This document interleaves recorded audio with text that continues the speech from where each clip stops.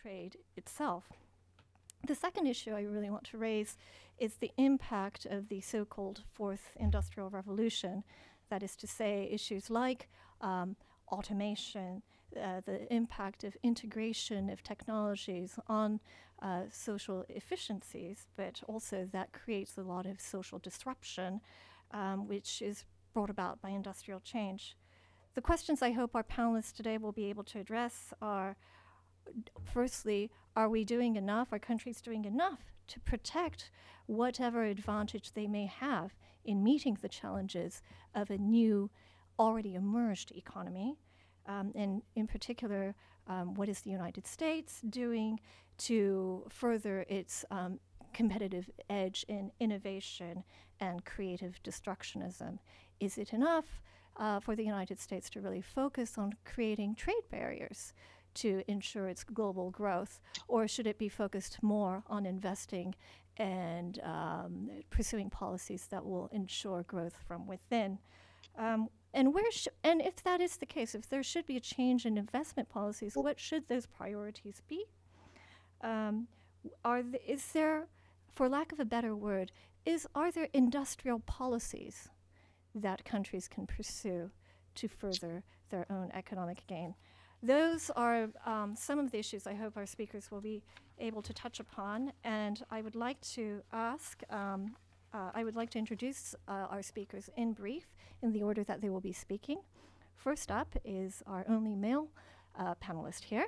It's Rob Atkinson, who is the founder. Comfortable, by the way. You're man enough to take it. That's great. Lean in, okay? Lean in.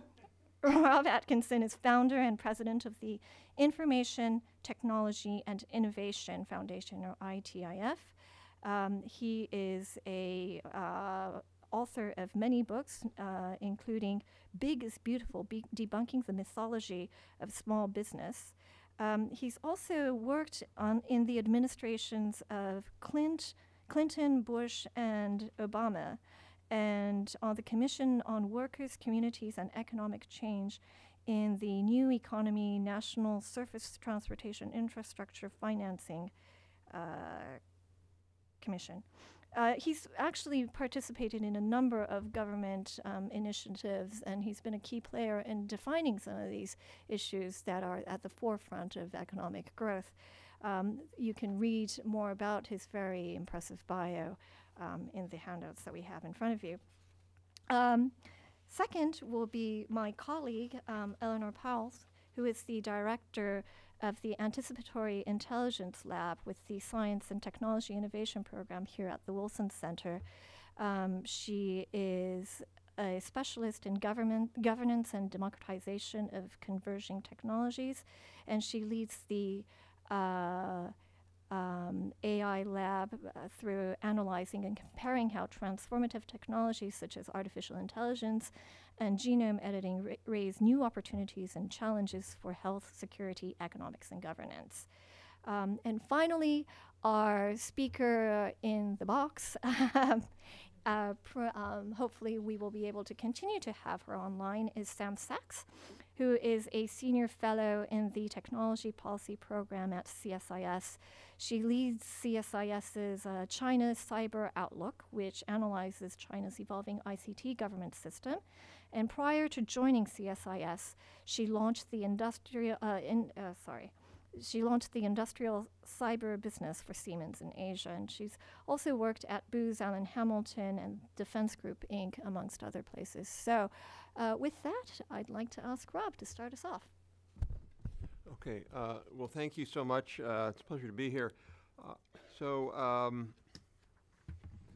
I think that we're poised at an inflection point for trade policy, but not so much for partly for the reason we all hear about and know about, which is I think you can have a difference of views. I'm kind of more on Derek's side. I think the reason why we've had this response is because we have let China basically run roughshod over WTO principles and rules, and to the detriment of the global economy, and people have finally said enough is enough.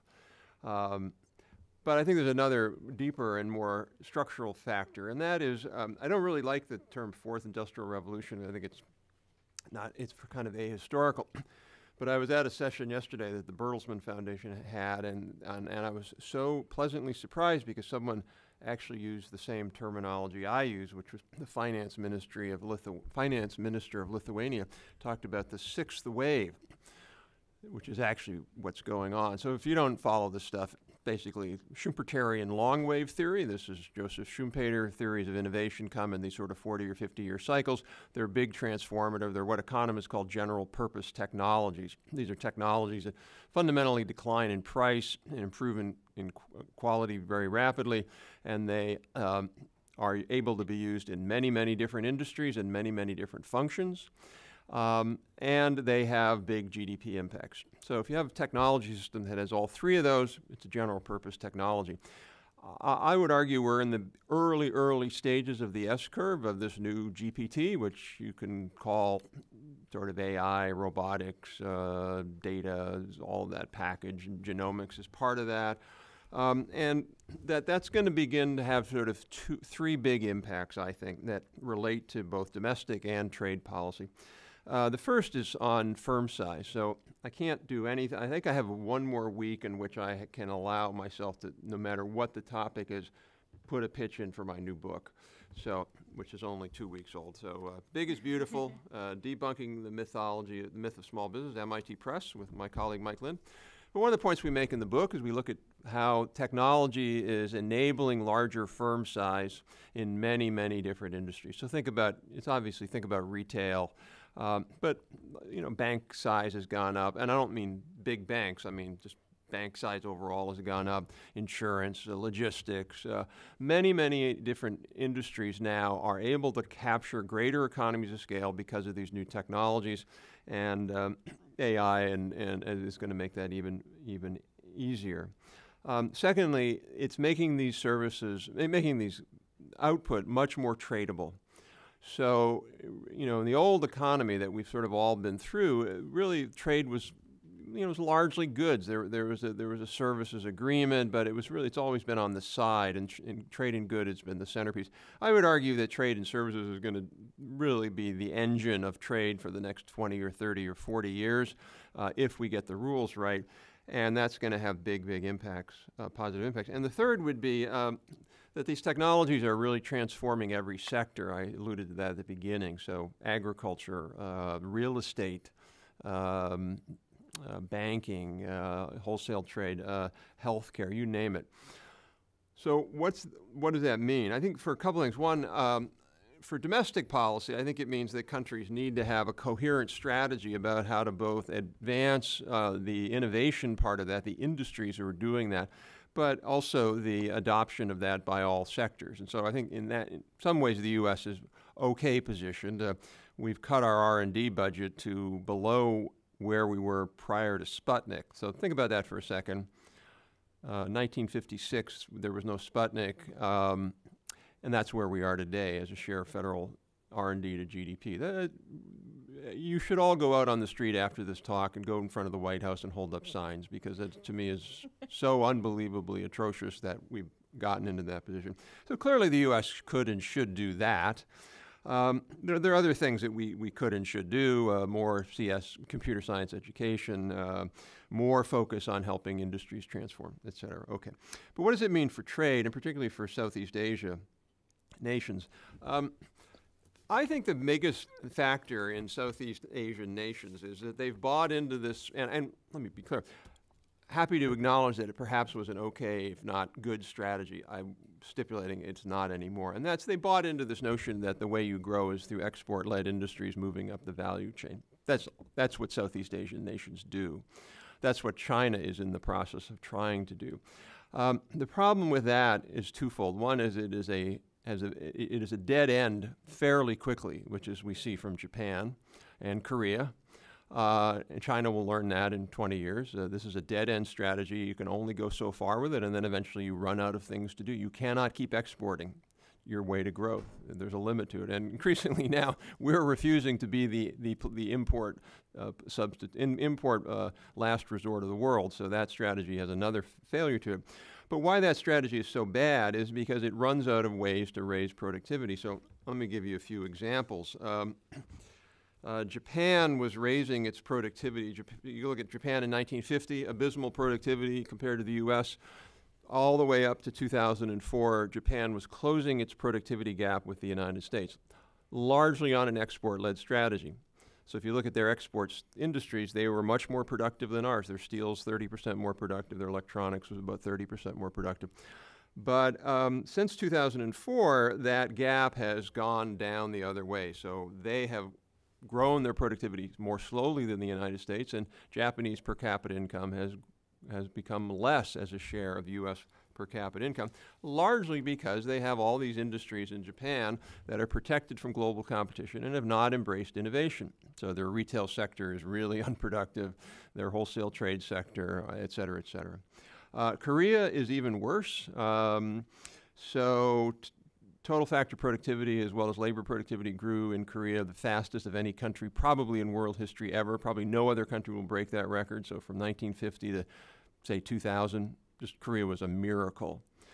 Or to 95, I should say. But then if you look at from 95 to close to the present, Korean productivity actually grew more slowly than U.S. productivity. So that you have to really work hard to do that when your per capita income is about 60%. Because if you're a low income, they're not low income, if they're a medium to high income compared to us, you should be able to grow your productivity faster than the global leader. Global leaders have the hardest time growing productivity. Laggards have the easiest time because they just adopt existing stuff.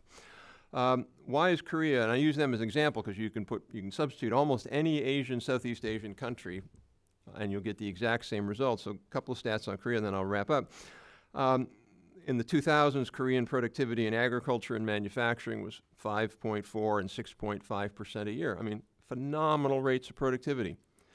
But they had declining productivity in real estate and business activities and finance. Transport was 0.3% a year.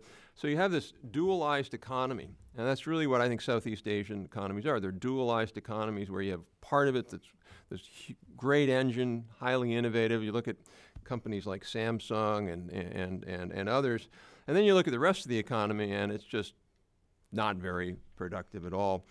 In Korea, for example, services productivity is 45% of manufacturing compared to an OECD level of 86%. So most OECD countries don't have these dualized economies. They have innovation in all sectors. Southeast Asian countries tend to have innovation and productivity in manufacturing.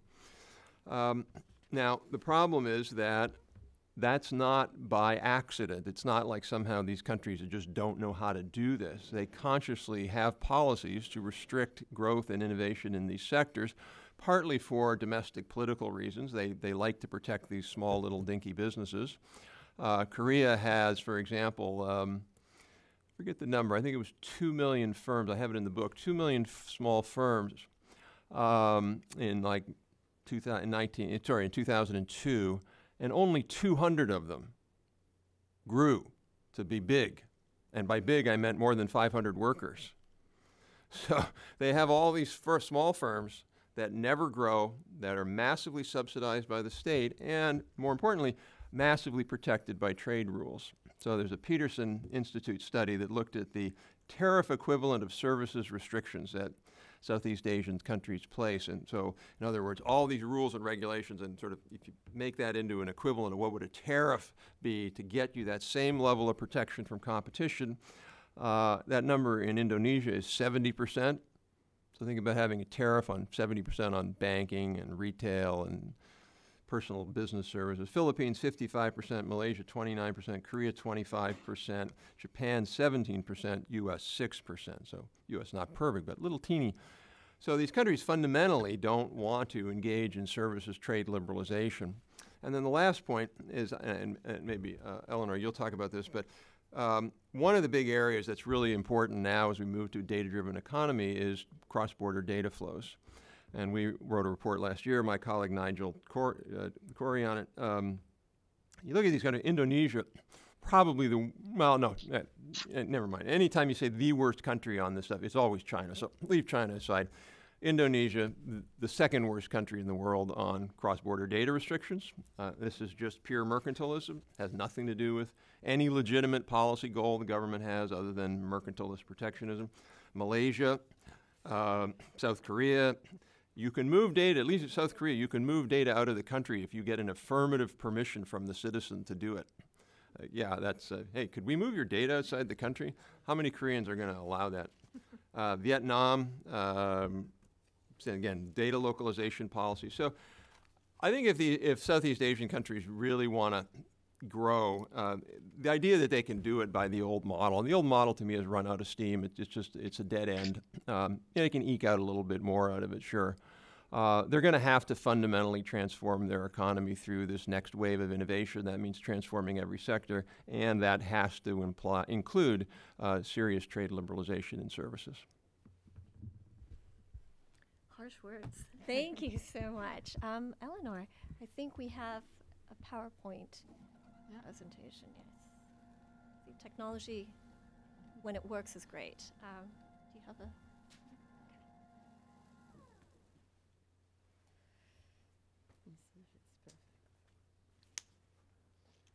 So good afternoon. It's an extreme pleasure for me to be part of this panel in such a good company. Thank you so much, Shioko and Jacques, for this opportunity. So my talk will focus on a topic that you see on the cover of about every magazine and newspaper at this point, artificial intelligence, or AI. Some call it the next electricity, the next enlightenment. Others call it the system that only dreams in total darkness, the black box. As I like to say, AI is a set of technologies too powerful for humankind to refuse.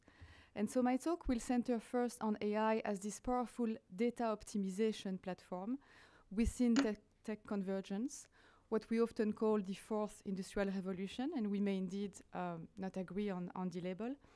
Then in a second phase, I will unveil the impact of AI convergence on policy governance from different perspectives, from the private sector, and then from national and international legal systems.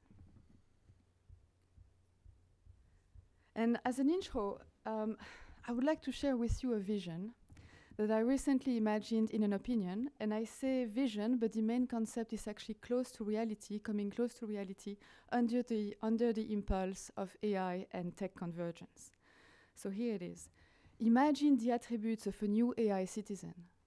They look like this: scientists, patients, congressmen, employees, everyone will be monitoring their DNA on shared cloud labs.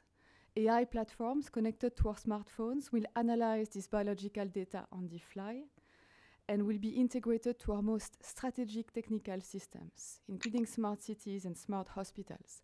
Facial recognition, optogenetics, and biosensors capturing our faces, or biometrics, or vital signs and emotions will be part of the city brain, a comprehensive cognitive network that rates everyone's interactions and behaviors. And if millions of citizens were streaming this data to the cloud, they would build the most powerful data set the world has ever known for precision medicine. At the same time, the same data could fuel precision surveillance, cyber espionage, or cyber warfare. And hackers could use deep learning to understand how to impact the population's health and well-being. So our genetic identity acquires a new life on the internet. We enter the age of the Internet of living things. Now, this scenario I just shared with you epitomizes the tech convergence of the 21st century, and I'm convinced of that. This is going to be the tech convergence of the 21st century. It's going to merge our physical, digital, and biological lives. And our genomes, brains, and bodies are no exception. Accelerated by a few dozen multinationals in the US and in China, this convergence remains somehow intangible. It kind of escapes our understanding. So let me picture it for you.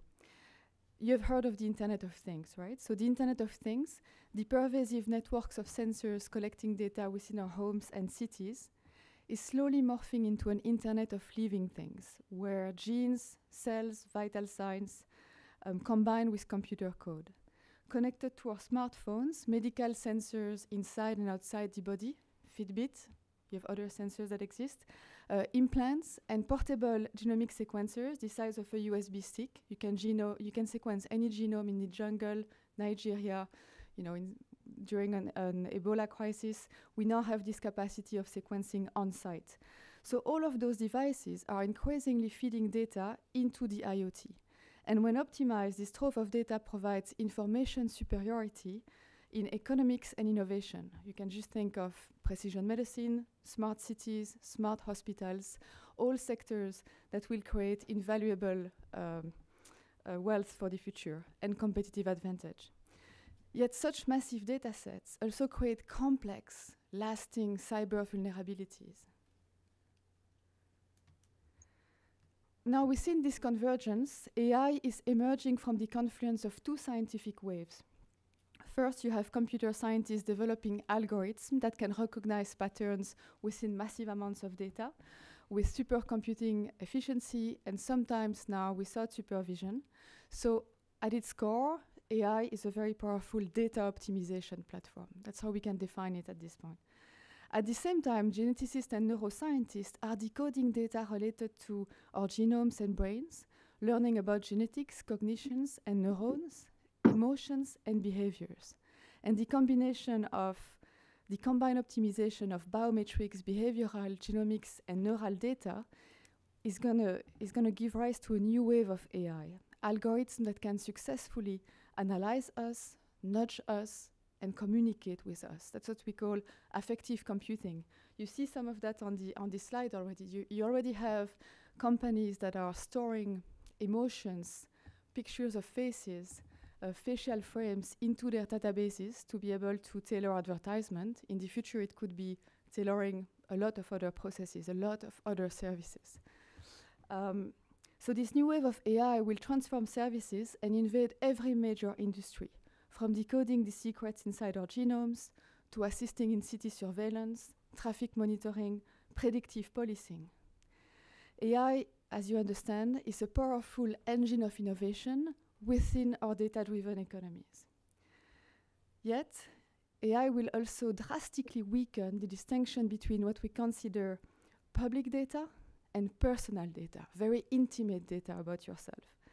And while the technology will certainly alter our notion of privacy, it could also offer corporations, hackers, governments, new ways to control and monitor populations. It's a new form of biopower. You all know Foucault and his doctrine of biopower. It's a merger of cyber power and biopower. So I'm going to go a step further and give you a few concrete snapshots of how this form of intrusive data computing invades our public and our personal lives and is being deployed in the US and in China. So the US still remains at the forefront of AI innovation, from Amazon using cameras and sensors in its shop, to Facebook harnessing deep learning to spot suicidal behaviors online. Surveillance is also reaching the workplace, as a US company has already implanted some employees with microchips. It's so much easier when you are late in the morning. So across the country, police departments are also building unregulated databases using facial recognition systems for predictive policing, and this practice already impacts over 117 million Americans. In healthcare, think of Google DeepMind. Google DeepMind was illegally provided access to 1.6 million UK patient records. Now, as you understand, AI technologies will not just be tailored to consumers. Governments and military forces will benefit significantly from the deployment of AI to connect information superiority with economic and military power. So take, for instance, China. Following its doctrine of civil-military fusion, China is becoming an early adopter of AI surveillance technologies within smart cities, but also potentially for cyber intelligence. And when it comes to ubiquitous surveillance, China's tech giant Alibaba is investing deeply in what they call the city brain technologies, deploying millions of cameras equipped with facial recognition. And so databases of faces, genomes, financial and personal information are connected to rate credit, jobs, and the loyalty of citizens towards the state. Another Chinese company, CloudWalk, is using facial recognition to track individuals' behaviors and assess their predisposition to committing a crime. The Shenzhen company, iCarbonics, in the health sector, is developing software that can learn to detect useful patterns between individuals' biological, behavioral, and psychological data. All of this through a phone app. So we're slowly, in China, merging towards a new system of social credit based on a form of pervasive computation. As Rob was saying, it's a general purpose technology. It's pervasive computation that can be harnessed within civilian and military context. This convergence of AI with cyber and biopower leads almost naturally to a crucial domain, which is the nexus between AI, bio, and cyber security. And for instance, smart cities present an invitation for cyber hackers. They are actually a security vulnerability that could lead to precise, collective, and personalized attacks. A year ago, personal data of over 200,000 Malaysian organ donors were stolen to create fake identities. And so often, we fail to actually define a comprehensive strategy to protect personal and biometrics data in the cyberspace. The FDA warns that cyber attacks involve not only hospital records at this point, but health devices, so a pacemaker, and health applications. And beyond healthcare, genomic sequencing companies are also the next target. So you see on this slide Quest Diagnostic. Quest Diagnostic is a company that runs toxicology analysis for the workplace. So they have your social security number, eventually a blood sample, maybe your urine, a lot of personal data. And they were hacked in 2016 and robbed of 30,000 patients' data. So the collective threat posed by cyber attack on our tech and AI infrastructure shouldn't be neglected, and it's kind of neglected at this point. AI is inherently dual use, and therefore AI system will also be used to harness, to launch and to defend against cyber attack. So think of AI as a very good classifier. It can recognize patterns. So AI system could recognize patterns of attack, ransomware, DDoS, and mitigate their effect. But it's dual use, so you can also consider the same AI computation used to decode encryption, automate global hacking campaign, and exploit us by forging speech and images. It doesn't end here. There is another potential type of attack that I find extremely complex and interesting because it's difficult to detect. It's kind of a slow motion. So imagine this issue of cyber poisoning or poisoning attack. So what if malicious actors decide to corrupt the data sets used by AI system to optimize our smart cities, biotech supply chain, or critical infrastructure, energy?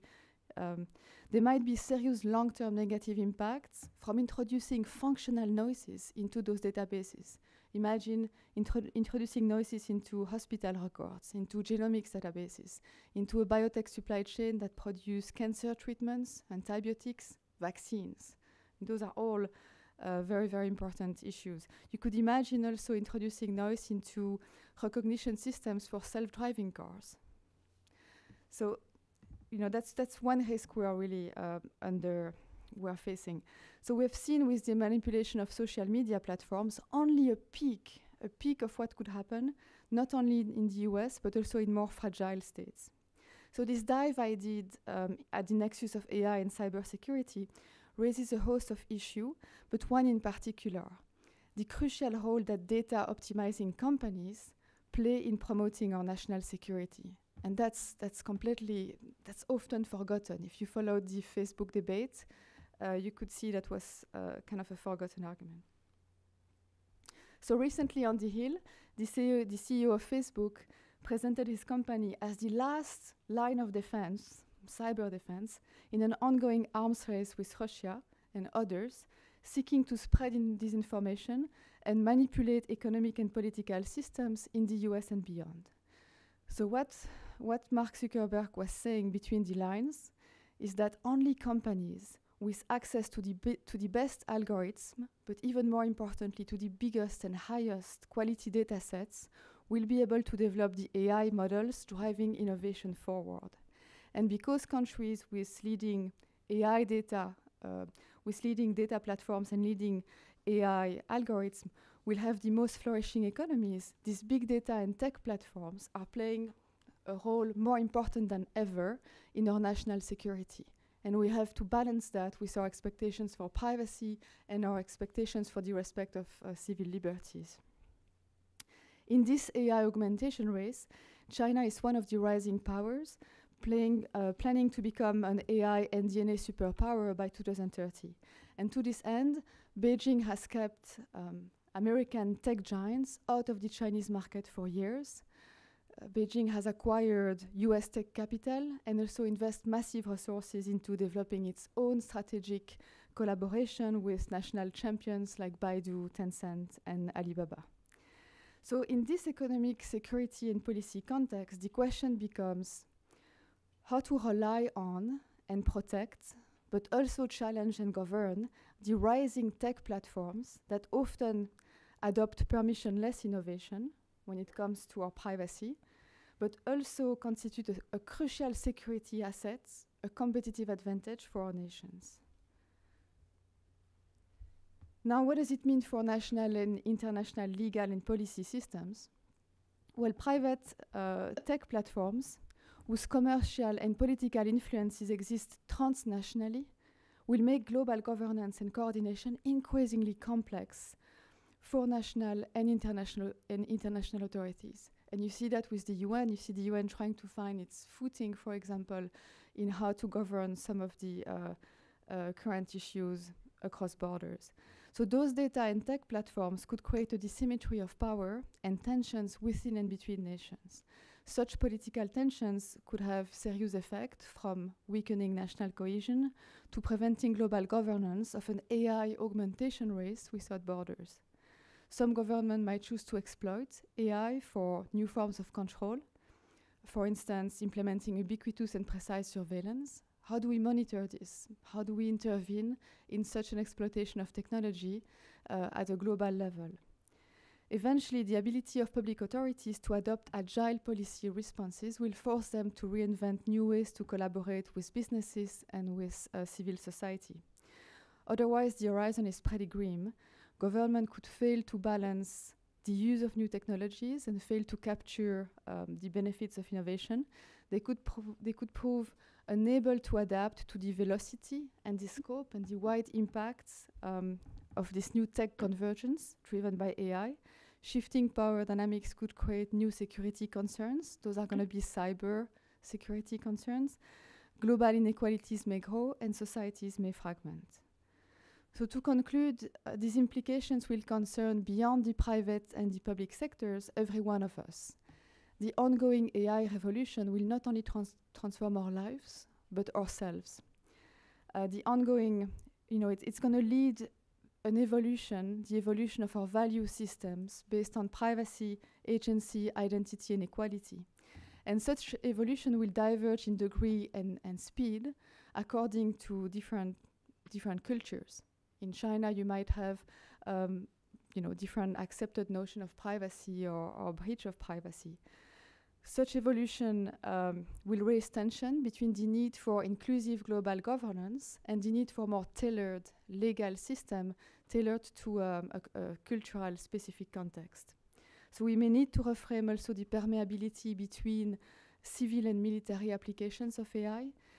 We may need to be able to establish guidelines at national and international level that can govern, that can regulate the deployment of AI technologies in the civilian and in the military context, because this capacity to prototype, iterate from one to the other, reframe our notion of civilian safety and security.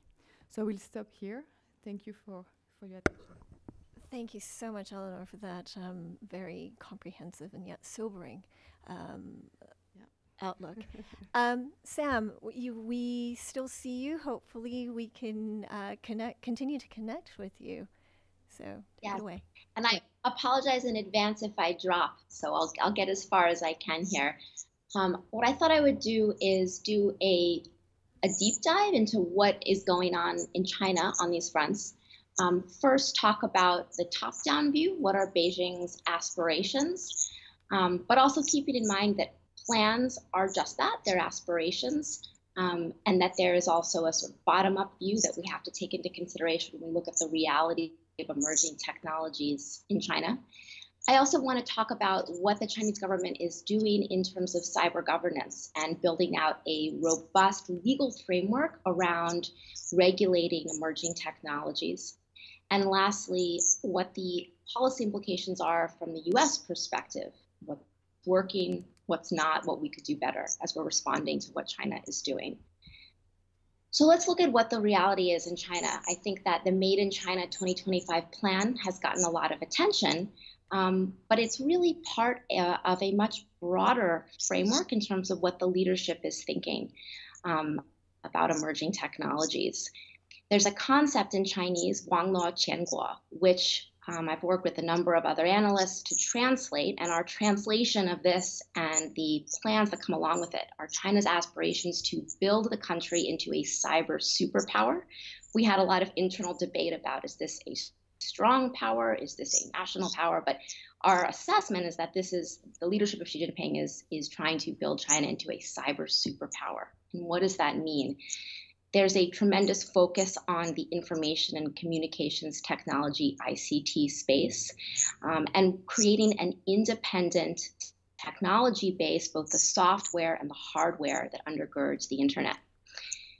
Xi Jinping gave an opening speech at the 19th Party Congress in October, which is the twice in a decade convening of China's top leadership, in which for the first time in an opening speech at this kind of event, he's specifically mentioned AI and digital China. It's really rare to call out those specific sectors at such a high level meeting, but I think that it's indicative of the fact that this vision is coming from the highest levels in the Chinese bureaucracy. And you can debate, is this individually coming from Xi Jinping as a single leader, or is this more of a consensus-based leadership circle around him that's enabling it? But regardless, this is a mandate coming from the highest levels. And it's part of a broader vision for China's economic restructuring. So moving away from investing in heavy traditional industries to these value-added sectors that Rob mentioned. I think it's also important to mention that these plans are aspirations, right? And if we look at the AI development plan, which has also received a lot of attention here, it's important to recognize that the Chinese leadership themselves has talked about this as an aspiration and something that actually is being driven largely by private companies in China. And so recently there was a dialogue around this plan, and the folks that were really involved with drafting it said, look, we are going to actually have to iterate this plan because things are moving so fast that we can write a top-down blueprint, but the reality on the ground is changing. So we're probably going to have to adjust it every few years, even before we get to these markers of 2020, 2030, when China is supposedly going to be a leader in AI. And I think that that's important because it's a reminder of the fact that you can have a top-down system, but also a very vibrant commercial, private sector-led development situation going on. And I think, Alibaba was mentioned as an example, and just to put a little bit of meat on the bone about how exactly these technologies are really, impacting business operations there. Rob mentioned in his book the idea that AI is sort of enabling the scale of these firms. I was at Alibaba headquarters in Hangzhou recently, talking with some senior folks there about what exactly they're doing with AI. And they're using AI across all aspects of the business, from transactions, from the logistics network, which, if you spend any time in China and you've used e-commerce there, you know that it's just sort of mind-blowingly fast, the speed, the scale of what they're able to do. And they're using AI to make those services, to make those processes much more efficient. So for example, the quantity and the speed of payments that Alibaba processes on their peak day for shopping, Alibaba, I think it was something like 260,000 transactions per second. So compare that to Visa on Cyber Monday after Thanksgiving, only 24,000 transactions per second. So this is the way in which these technologies are really enabling a vast changes across the landscape. So that's sort of just to sort of give you a concrete example of what this looks like. There's an internal tension right now in the system where you have a tremendous focus from the leadership on advancing these technologies like AI, like data, like IoT. At the same time, there's a focus on building out a very comprehensive legal framework around cyberspace and emerging technologies. And China's cybersecurity law is the centerpiece of this effort. It's not the only piece of it. There are dozens and dozens of regulations, of standards that accompany this. And in my view, this is the most comprehensive governing structure for cyberspace and emerging technologies of any country around the world, because it brings under one mantle not just regulating online content, but industrial policy in ways that creating a more secure and controllable domestic IT base, as well as data flows. And this is all under one rubric. And Rob has mentioned this as an area in which you could have some tensions with innovation. And I think that there is a lot of debate inside the Chinese bureaucracy, where I think we tend to think of it as sort of a monolithic entity, but the reality is you have different stakeholders. Some are really pushing the sort of security elements of this cyberspace governance system, but in ways that are actually at odds with the development of these new technologies. And data localization is a prime example of that, right? So the cybersecurity law has very strict provisions about the kind of security assessments that certain kinds of data will need to undergo before they're being exported. But Chinese companies like Alibaba, like Tencent, have actually pushed back on some of those provisions because these are companies that are trying to operate globally and can't conduct global transactions if they can't send data across borders. So that's sort of where I think even inside the Chinese bureaucracy, we're still seeing thriving debate about these tensions. So what does this all mean for the United States as China looks to be a leader in this, a cyber superpower on par with the United States?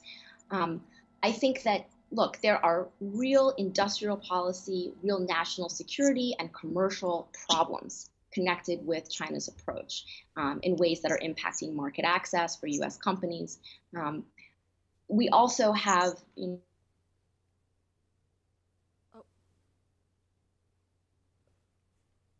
Okay. It was right. Well, Sam, if you can hear me, we've lost you. So unfortunately, we're going to continue the conversation without you. I'm so sorry.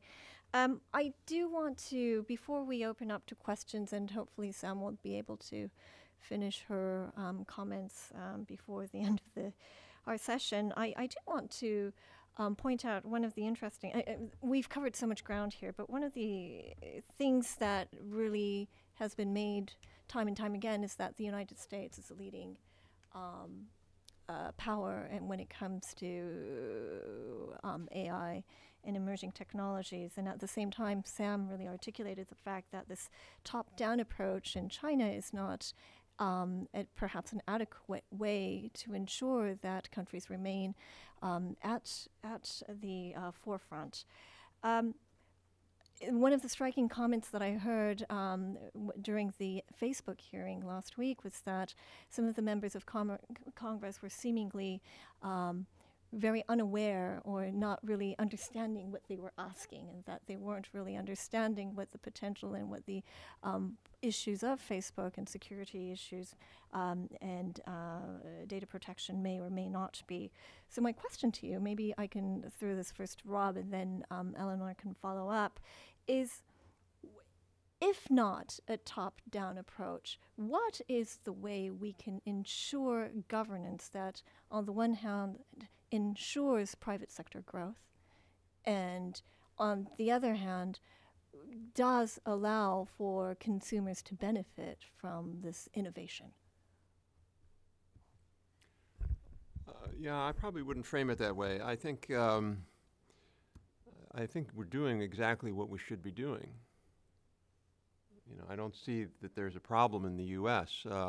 If you look and see why is the U.S. the global leader in AI, and Europe is not and won't be for a bunch of different reasons. But one of the reasons, in our view, is they passed the GDPR, which is an incredibly restrictive regulatory framework and really will limit companies in Europe using data and applying an algorithm to it. The U.S., thankfully, has not gone down that path.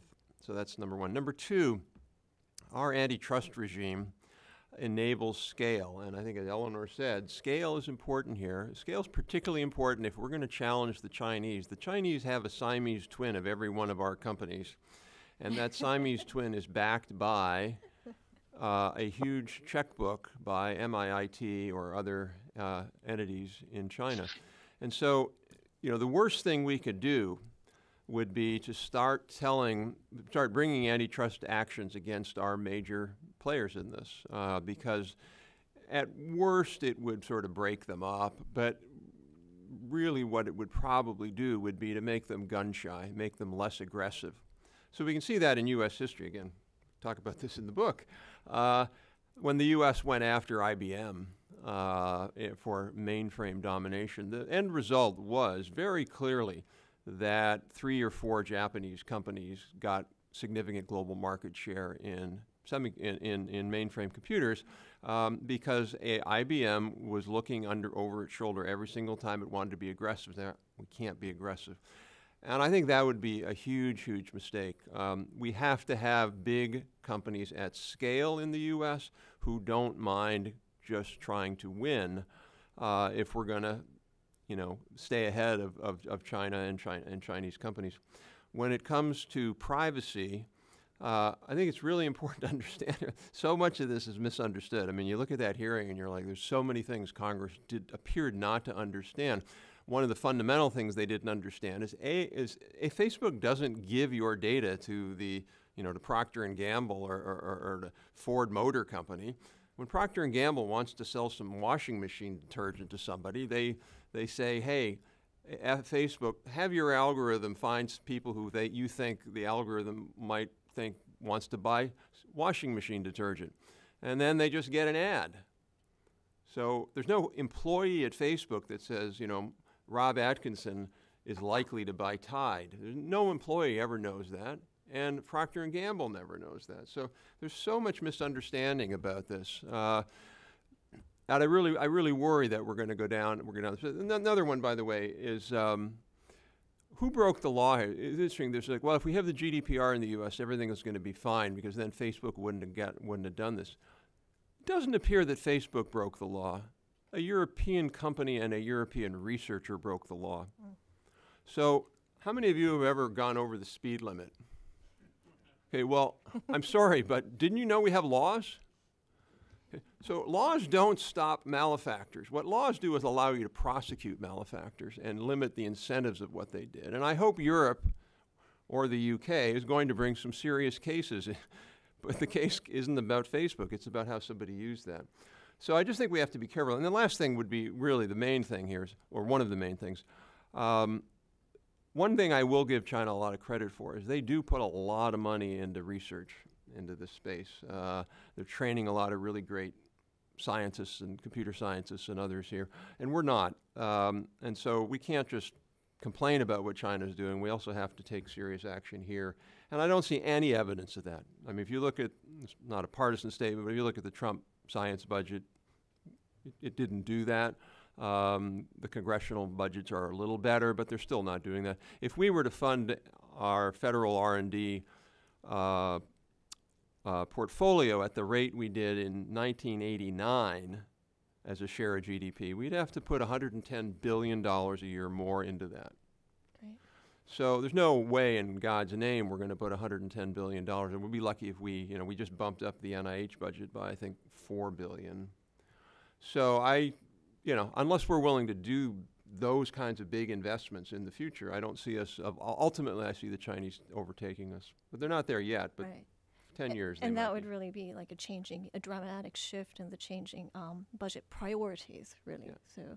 So, Sam, we lost you, but I was wondering, you're back up, if you would like to bring your comments together before we have Eleanor follow up on Rob's comments. I think actually the last part of Rob's comments that I just caught captured in many ways some of the policy recommendations that I was going to say as well. I really agree with those points from the US response. The one thing I would add is I think that we need to take a much more targeted look at where the problems are with China. And what I mean is, you know, this is not a monolithic landscape, right? And so we need to look at specifically where are the problems and where are they not, because otherwise I think we're going to hurt ourselves in the process. So just give you an example, you know, like when we think about Chinese companies and the sort of national security risks of their investments and their equipment here, let's talk about specifically where those risks are. So when the US government blocks Huawei handsets in the US, I would argue that handsets probably are not really a national security risk. If Huawei is getting into sort of the core internet backbone, yes, that is. But when we get into an environment where we're sort of like blocking handsets and we're in a tit for tat environment, when we're also considering sort of these blanket bans on Chinese investment in sectors, I think that we need to sort of step back and say, you know, where are the real issues, where are they not, so that we don't end up, you know, undermining our own abilities to work in these areas. Thanks. Great, thank you. Mhm. Yeah, I would say, Shioko, we're kind of seeing, you know, emerge, and I'm going to focus on AI, but an AI US-China duopoly. So what you see happening is that the rise of those tech platforms, or what we can call the platform economy, is really restructuring how we organize, you know, our services, how we organize our industrial sectors. So that's something to consider. It's also based on a convergence of technologies. So you cannot really operate, you know, on public data being distinguished from personal data. It's really kind of a systemic impact with velocity and with really large scope. What you see flourishing in the US and in China is kind of a permissionless innovation model. So you have those big tech platforms that are building on their ongoing innovation further and further without really having to care too much about different regulation linked to, you know, either privacy or either other values we would want to foster in a more important way in this digital transformation. So they kind of you know go as the flow, and as the successes come in.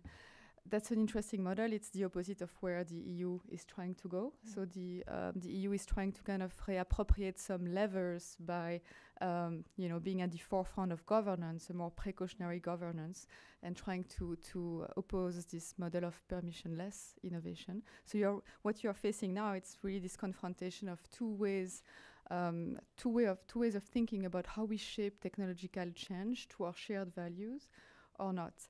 But it's working very well for both the US and China. What you see, what I distinguish between the two is that I think it's very interesting to see that in China you have this civil-military fusion doctrine, which means that anything you prototype in this civilian context can be used in the military context. So it kind of reinforces both of those sectors. And what you see happening in the US now is the Trump administration trying to negotiate that relationship with the private sector again. So there was an article recently saying, you know, Google should buy in and help the troops. There should be a form of contract or a social contract between the military industry and the private sector. And there are some resistance here in the US for doing so, while in China it's well implemented as a doctrine that's really framing the strategical plan. So I think that's an interesting, you know, other kind of distinction.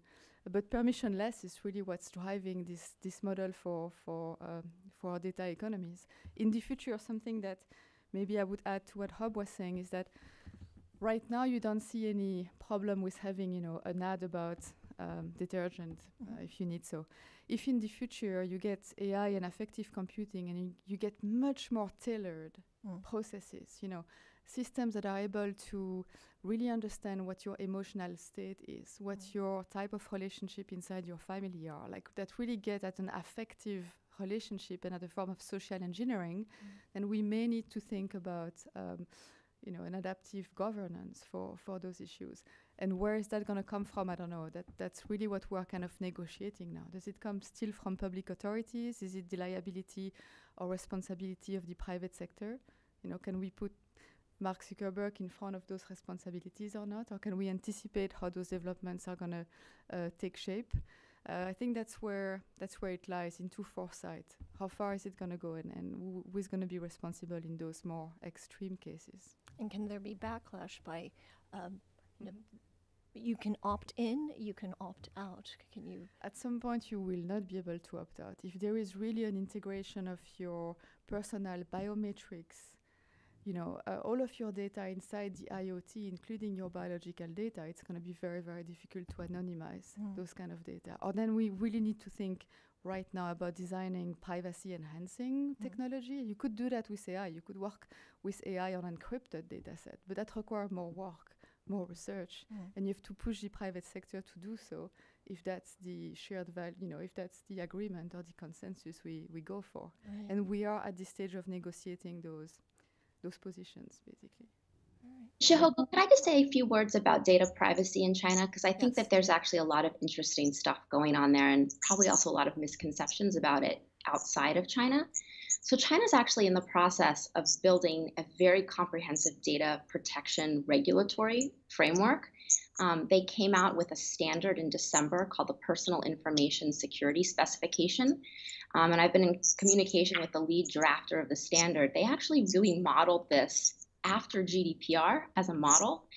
Very comprehensive rules about consent involving use and collection of personal information. And I can talk specifically about some of the intricacies of that if there's interest. I think that there are two tracks to thinking about data privacy in China. The first is that, under this standard, which fits under the larger cybersecurity framework, there are actually very robust rules that are coming, on the books right now for how companies are handling Chinese user data. There's been also a lot of more demands for personal information protection by Chinese internet users. Just after the Facebook scandal, the CEO of Baidu came out and said, Chinese users really are more willing to sacrifice privacy for convenience and services. And after he said that, there was a huge backlash on Chinese social media. Weibo conducted a poll. There was like 12,000 people that just in a couple of days responded to the poll. And 90% of them said, no, we don't agree. He's really out of touch with this growing awareness about user privacy in China. But I do think that the way that they're thinking about privacy is very different from how we are thinking about it in the West. I think it's much more about concerns that private companies would misappropriate personal information, sell it on the black market to criminals. It's not really a concern about the government, per se, having that data. In fact, I've heard people talk about, I actually feel really comfortable with the government having my information. It's the private companies in China that I'm concerned about, right? So that's sort of the framework that they're thinking about it in. I also think that these new rules are focused on Chinese companies, not on the government. So you have this sort of dual track happening where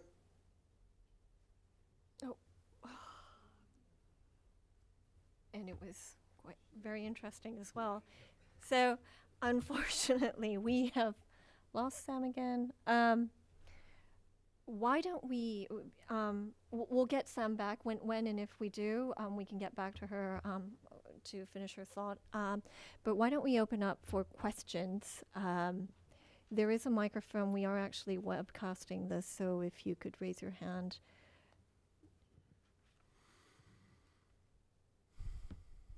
Yes.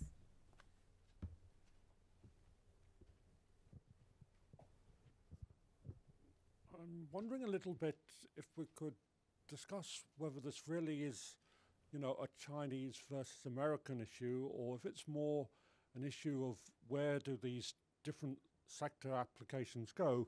I mean, just to take one example, Jack Ma has put in a $15 billion investment into something he calls the Damo Academy, which has cities, branches all over the world. So he is trying to create a sort of future back sort of university system so that everyone can look at it. I mean, I understand on the one side you're saying the interaction may be different between, say, Chinese government and US government, but then one thing that I'm impressed by in China is that the mass media is very curious about a lot of these things ahead of time in the way that US media isn't. So I'm not sure I buy the idea that China's, I buy the idea these are very dangerous things if enough people don't discuss them ahead of time, but I'm not sure that there seems to be a bit of a dichotomy between China and America from the way you've presented this, and I'm wondering if I'm hearing it right or not. What are the differences? Who wants to take it first? Well, I think one difference between us and China is you walk down the street in China and there are these posters that say, I'm paraphrasing, we need to innovate faster. You never would see that in the US. You know, when was the last time a politician that you know of talked about innovation? So I think the entire country has this commitment to innovation. When you have 25% of US per capita income, you're pretty motivated. We don't have that. We also have this arrogance in the US that we're the leader and we always will be the leader. So I give them credit for that. I don't object to that. What I object to is how they're doing it, which is through, like for example, Sam talked about the secure and controllable regime. The secure and controllable regime is a sham. It's an utter sham. It is designed as an excuse to not buy foreign products. Now, I know how much you all know that HP products and IBM products and Dell products, and these are not secure.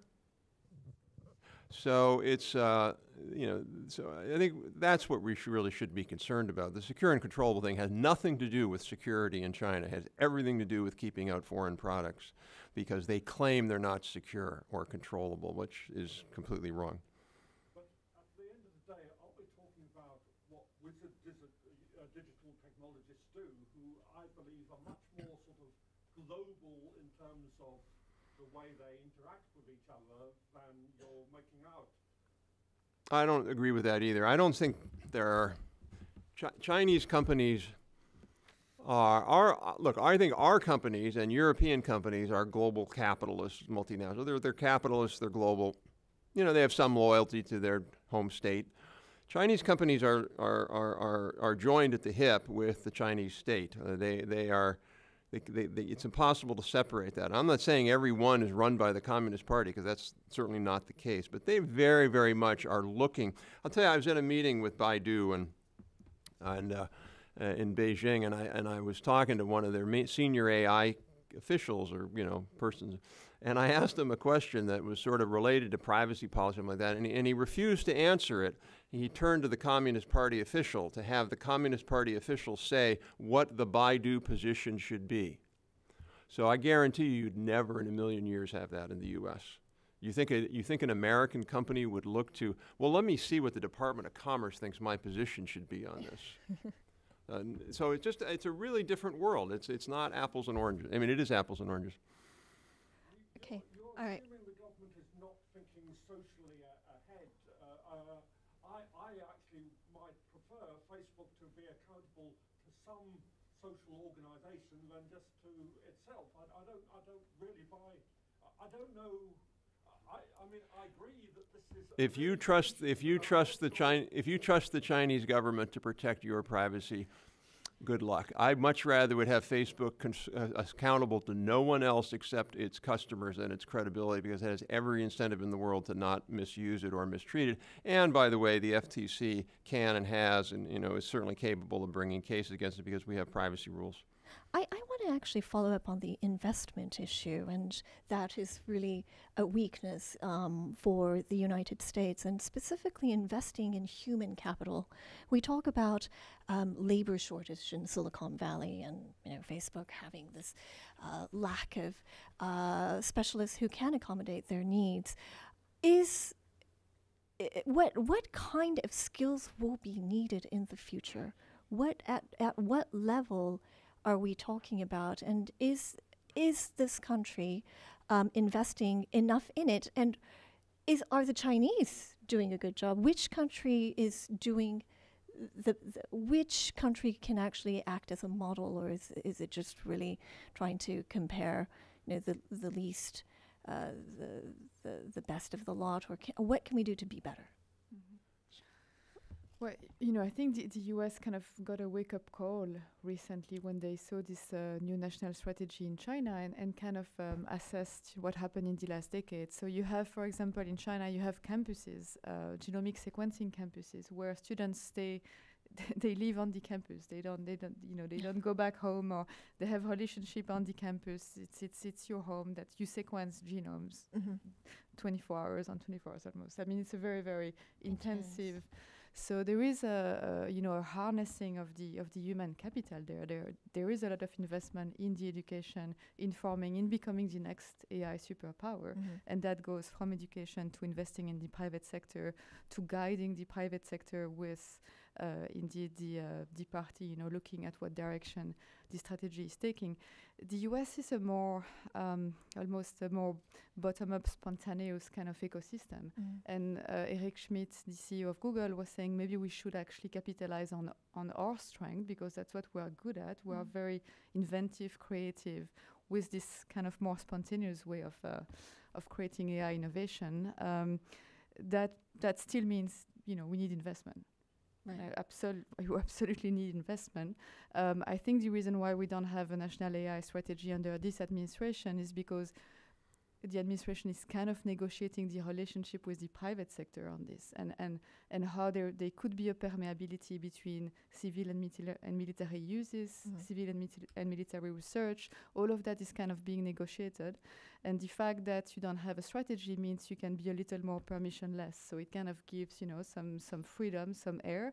But we are going to lose in the long run if there are not more investment, and especially, as you were saying, in human capital. What happened in the last decade is that the US progressively saw acquisition of their human capital and their technology by China. You see that in AI and in the genomics field, and you see collaboration between very, very high-level laboratories in AI and genomics in the US going to China to work in close collaboration, even starting some of their most inventive research venture. So the outside of what the government wants to direct or conduct, you have collaboration, you have data flows.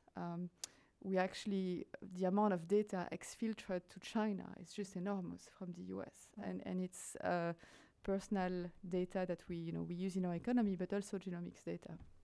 So that has been happening for a while now, and there is definitely a wake-up call trying to figure out, how we stop some of those tech acquisition, or how do we govern and regulate that, and how do we grow our own human capital in the US. Right, okay. I did see a hand there. If you could wait for microphone.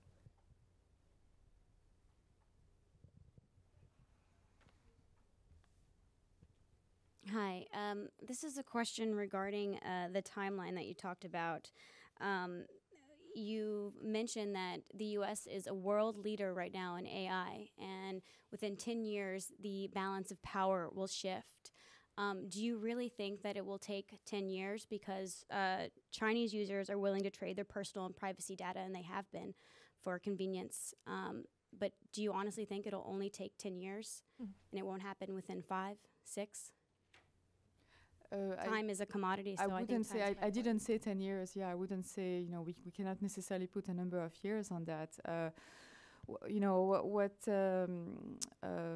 What experts are using as a parameter right now is that China just started to publish more than the US in terms of AI publication. But if you really look at those numbers, and if you look at self-citations and everything, where it's not really necessarily a criteria we should take into account as significantly as it has been cited.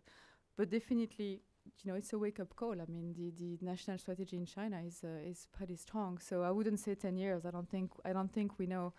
You still have most of the very leading startups and latest development in deep learning, and more than that, deep learning that would be closer to biological intelligence. All of that is happening in the US. I mean, DARPA, YARPA are leading very, very interesting research projects, but we are getting to a much closer tide here, and so investment would be actually really, really key, and probably a structuring of those investments with more foresight. I would just add two things. I think China is farther behind than a lot. You hear a lot about this patent thing, and the Chinese their patent system is so weak that they patent this and they get 3 patents for it, and it's not very good patents. And so you can't look at just those numbers. If you look at what the big major tech companies in China, IT companies in China are investing in AI, it is not anywhere near what the US leaders are investing in. So it's much, much lower. If you look at the top 20 R&D firms in the world, I believe 7 of them are US technology companies. Combined, they spend more than 9 times what the National Science Foundation spends in toto. So we've got an advantage, we've got a lead, you know, if China keeps doing what it's doing, eventually I think it could overtake us. But we still have a lead, which is important to remember. And the second thing is, it's important to remember, data has a diminishing marginal returns. You know, once you get up to a certain level, you can do really, really well. Adding another 100 million data points doesn't get you that much. So I think people are overstating China's advantage. They have 1 billion people. Well, you know, we have 350 million people, and for a lot of things, that's more than adequate to do. So it doesn't, you know, they're not 3.5 times better than us because they have 3.5 times more people than we do. Again, though, I think it goes back to, I think we're at risk of shooting ourselves in the foot. I think if the and I'm not saying this in a partisan way, but if the Democrats win the Congress, the odds of a GDPR rule go way, way up. We just issued a report 2 weeks ago showing how the GDPR is going to be extremely detrimental to European AI ability. It would be detrimental if we did that here. We also seem to have this new anti-monopoly crusade that some are advocating for, you know, that we have to break up big tech. I guarantee you, if you do that, the Chinese will catch up much, much more quickly. So we should build on the advantages we have. We're not able or willing to put money into this, but at least let's not screw up the core advantages that the U.S. system provides. Okay, all right. This is going to be our last question. Hi, Raizong Wilson Center. I have a question about fake news, specifically fake health news. So in China, there's been a lot of issues where search algorithms in like popular search engines and Baidu have popularized like hoaxes. WeChat has also been a problem in sort of circulating like fake medicines. So my question is, how, as like medicine becomes more sort of data driven, like, and even other online services become data driven, how do regulators and firms sort of account for misinformation that sort of gets into the systems? Thank you.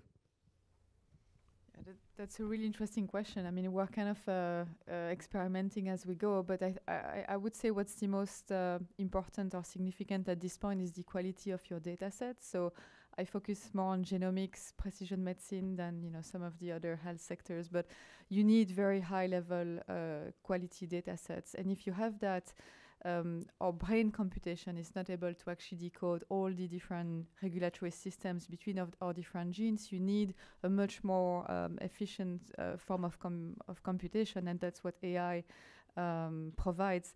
What I see when I meet with experts, you know, in those laboratories is that they still need to train the algorithms in very specific ways. They need to do a lot of risk assessment to be sure they are not catching false positives when they do genomics analysis. So it's a difficult business, right? It's just really still at the research level a difficult enterprise.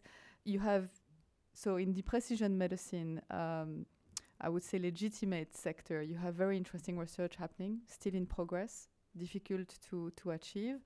Then you have somehow also a pseudoscience kind of movement around health, which is linked to how much you could know just by analyzing a few snippets of your DNA, like consumer-driven genetic testing, and trying to kind of imply and demystify a lot of phenotypic traits just based on a few DNA snippets. I mean, all of that is kind of pseudoscience. It has a market though, because in China there are a few services of that sort that are telling you, if your child is going to be good at mathematics, be good at STEM. I mean, it's just pseudoscience, but there is a market for this that goes, with the kind of false expectations of the data-driven economy. How do we do with that misinformation? That's a very good question. It's kind of part of this governance we're still trying to think about, but it has to be an adaptive governance. So many questions. I know we can continue this conversation, but our time has come, and I'm very sorry again that we have had problems on technology on our front. But if you could join me in thanking our panelists, Sam, Rob, and Eleanor, and I also want to thank you for coming, but above all else, I do want to thank FPRI for giving the Wilson Center this opportunity to host this discussion, and I hope you'll join us again in sometime in the future. Thank you. Thank you. Senior Associate for Northeast Asia here at the Wilson Center with the Asia program. I want to express my gratitude to the Foreign Policy Research Institute, with whom we have partnered yet again to make this event possible. And we're very honored to be able to work with FPRI based in Philadelphia. I also want to thank, within the Wilson Center, the Kissinger Institute, which has worked closely with us to bring this event. And what are we going to be talking about today? We're going to be talking about a very ambitious topic, East Asia's economic future. It is obviously a subject that can be sliced and diced in many ways, but we really want to do it in two parts. The first part, we will be talking about what has brought us here. We look at the tensions regarding trade relations. We look at the rise of economic nationalism. But on the other hand, we've also seen a rise of a desire for further global cooperation. We've seen the rise of ambitious trade agreements, most notably the Trans-Pacific Partnership Agreement, which continues to flourish in spite of the US pullout. So the first panel, which will be led by Jacques Delisle from the University of Pennsylvania, who is also a key member of FPRI's team leading its Asia activities, will be moderating that discussion. We'll have a brief intermission after that, and the second panel will focus from where do we go from there on out? What are some of the policies that can actually help us to address not only the issues of why we are seeing so much frustration about globalization, but also about policies that could be taken in order to enhance competitiveness in the 21st century. Before I hand over to the first panel, I do also want to thank, in addition to Jacques, Eli, as well as Tatiana from FPRI, as well as my colleagues Joshua Spooner and Mary Ratliff, who have worked very hard to be able to bring this event to you. So with that, I would like to invite our first panel speakers onto the stage. Thanks.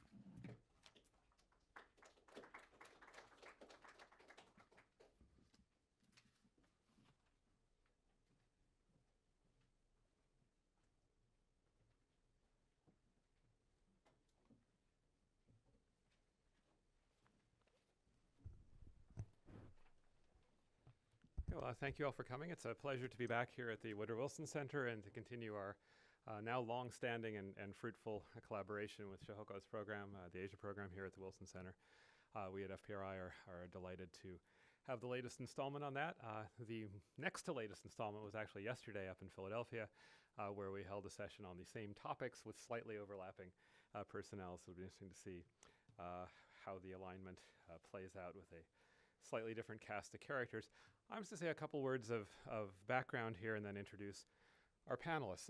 Well, the TPP, is a recurrent subject of discussion. Indeed, has been the subject of presidential tweets and comments, even within the last week or so. Perhaps not the most dramatic of presidential tweets, but one that suggested perhaps a reconsideration of the U.S. position vis-a-vis the TPP after the withdrawal that President Trump announced on his first working day in office. Now, there's a rich background here, of course, which I think probably everyone in this room knows, and I think we'll be talking about and hearing some different views on what the TPP would have meant and what it does mean now that the U.S. is not in it. The deep background, of course, here is the broad project associated with trade liberalization and economic integration that for many years was centered on the WTO. With the collapse or petering out of the Doha round, we turned to mega regional trade agreements and very much trade plus agreements, getting into a range of issues, including investment more deeply than the WTO Center regime did, harmonization of regulation, telecommunications, e-commerce, state-owned enterprise regulations, intellectual property protection, environment, labor, issues, some of which had made it into the WTO process and some of which were a reach beyond that as agreements like the TPP came onto the table. The TPP 12, with the U.S. included, would have been more than a third of global GDP, 40% or so. Much smaller, obviously, with the U.S. out. And there was, of course, a yeasty debate about how significant the TPP was, how radically liberalizing it would be, and how much of its economic impact, how big an economic impact it would have. Even the biggest numbers on direct economic impact were quite small, about 0.5% of U.S. GDP growth, but much of the advocacy for it was not simply on the possible impact directly, but on the indirect impact on setting up rules for the next number of decades in the trading regime, and perhaps expanding also to include other member economies, including South Korea, which got promoted into it accidentally, I think, by a presidential tweet, as well as possibly China, Taiwan, and others down the path. So that's kind of where we were. And then, of course, the U.S. opted out, and despite the recent flirtation with opting back in, we face a moment where it's a question of figuring out what the TPP means now that it's the CPTPP, which is the 11 not counting the U.S., with Japan assuming a larger role, and whether this is a good thing, a bad thing, or how we will cope with it. And we've got an excellent panel set up to discuss that. And I think we'll, which order one is? I think actually, having looked at this, I'm going to scramble the order a little bit, if that's okay, in terms of what I think will make for a bit more sort of order of presentation that'll be coherent and useful for our discussion. So I'm going to start with Derek Scissors, who is a resident scholar at the American Enterprise Institute, where he focuses on the Chinese and Indian economies and on U.S. economic relations with Asia. He's the chief economist of the China Beige Book and the author of the China Global Investment Tracker. He has been, shall we say, somewhat critical or skeptical of China's economic reforms, being one of the early people to focus on the petering out or stagnation that comes with the turn against reform a bit, which he dates back to around 2008. He was also senior research fellow in the Asian economics, the Asian Studies Center at the Heritage Foundation, and adjunct professor of economics at GW, and was an officer in international economics and energy for the Department of Defense. Then I think we'll go to Inu Manak, who's immediately to my left here.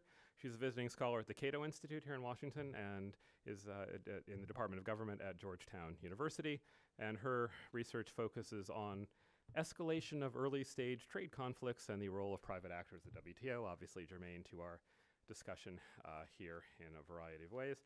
And finally, Bruce Hirsch, who is the principal and founder of Tailwind Global Strategies, LLC, and he has many decades of experience developing and implementing solutions to complex global problems, 18 years in leadership positions in the executive branch in Congress. He's really somebody who's deeply versed in about everything we're going to talk about here, with stints in a huge number of government undertakings in this space. I would go on, but you've got half a page here on your bio thing. And so rather than deprive Bruce of a chance to talk about these topics, I will simply say that there is just really too much to go into here, but on APEC, U.S.-Korea Free Trade Agreement, WTO, the whole range of things. So I will stop there and turn it over to Derek. Thanks. Thanks to the organizers for inviting me, and an interesting choice to put me first. I guess that's to get all the cynicism and accusations out of the way right away and let the other panelists respond.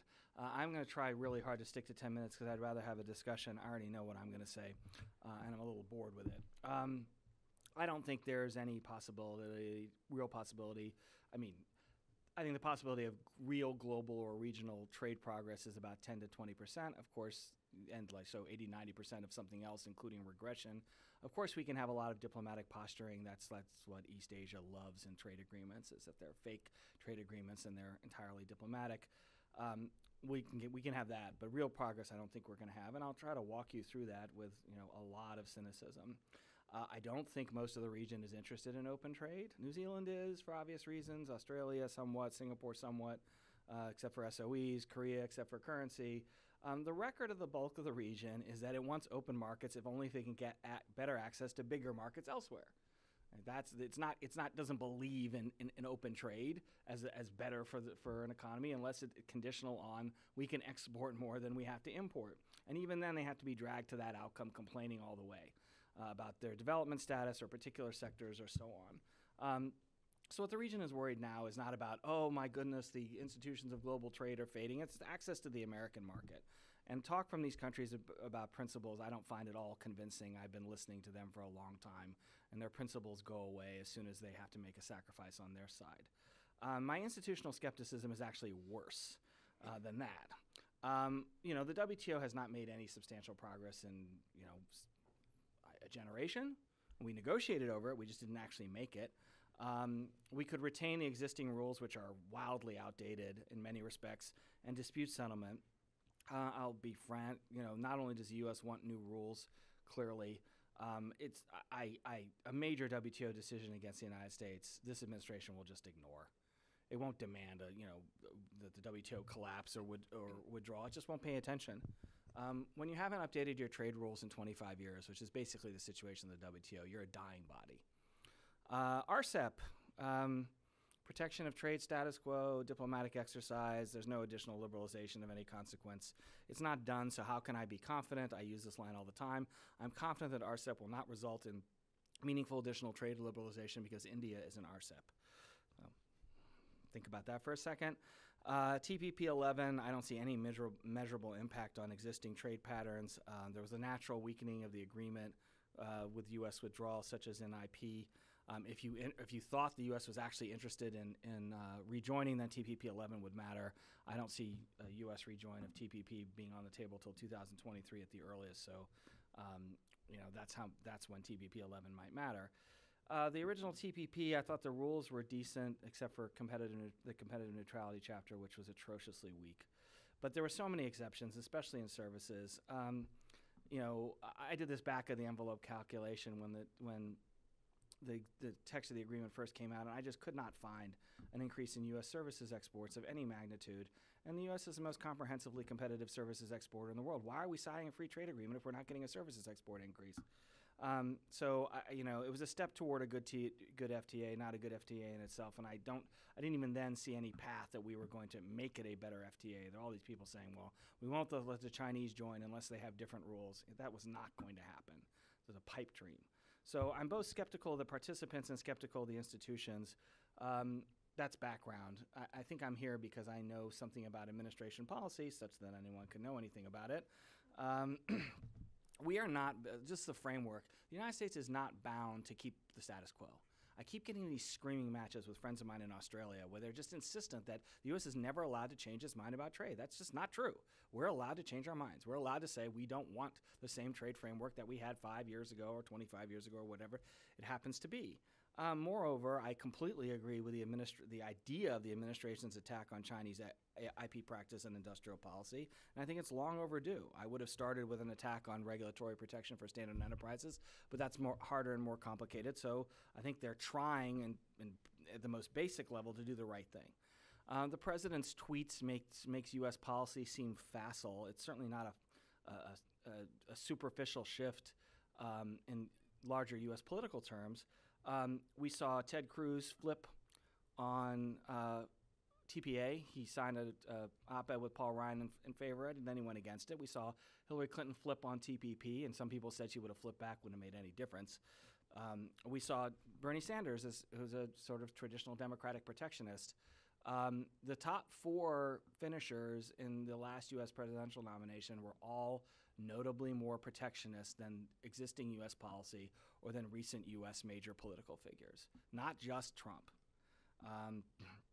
Trump wins, I'm not a U.S. political expert, possibly the margin provided by industrial workers who are angry about trade. That's certainly an interpretation that's common within the political parties. We tend to overinterpret the last election, but that means that it's going to be very difficult to pivot hard to the free trade side given what are perceived as the results of the election.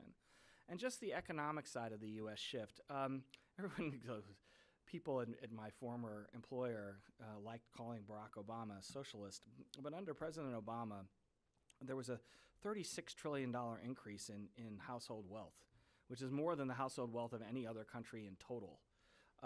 We didn't have a problem with wealth creation, even though he was a socialist. People were angry because labor force productivity fell 3 points over time during the administration to this lowest point in 40 years. And 75% of wealth is held by the top 10% of households. So they're not angry about growth, and they're not angry about consumer purchasing power. They're angry about inequality and participation. Well, in response to problems with inequality and participation, protectionism makes a lot more sense than it does when you're upset about growth and purchasing power. We don't have a growth and purchasing power problem. So free trade is not going to add that much more because we're already doing well on that basis. Now, we may give up some of that, but the acute problems in the American economy, protectionism makes more sense as an economic strategy. Now, this is very unconventional thinking because free trade is always better than protectionism. You know, not if your main issue is workers who have been priced out of the labor market in the U.S. by imports. And that's arguably the main problem in the United States right now. If the main problem was innovation, then free trade would be better. If the main problem was growth, then free trade would be better. But I don't think it is growth or innovation. So briefly on the next steps, because that's the other panel. The administration has failed to telegraph its policy. You know, it doesn't tell you where it's going. It doesn't tell you why. And this harms our trade partners, and it's unnecessary harm. And I wish we would announce a strategy. I think we're allowed to change our minds. I think we're allowed to tell our trade partners, sorry, we're not doing what you want anymore. But we should tell them. We're trying to use uncertainty as a weapon in negotiations, and it hurts good American partners, and we need a clearer policy. But we are at least doing the right thing without talking about it very clearly. NAFTA should be and is the top U.S. trade priority. Finishing a NAFTA agreement, you know, President Trump can sign an agreement with Mexico that both will sign on to. That opens the door to a lot of trade negotiations if we're interested. It enhances U.S. credibility as well as the substantive economic side for North America. So that is our number one priority. It should be our number one priority. A lot of sins of lack of clear strategy from the Trump administration would be forgiven if they can finish NAFTA this year. The limit in this case, to my mind, is congressional Democrats more than anything else. Very few of them supported Obama's TPA proposal, Trade Promotion Authority proposal. They're never going to vote for Trump trade or whatever ridiculous label these things are going to get. So if the Democrats take the House, as is likely in 2018, that's 2 years where you're not getting anything through on trade.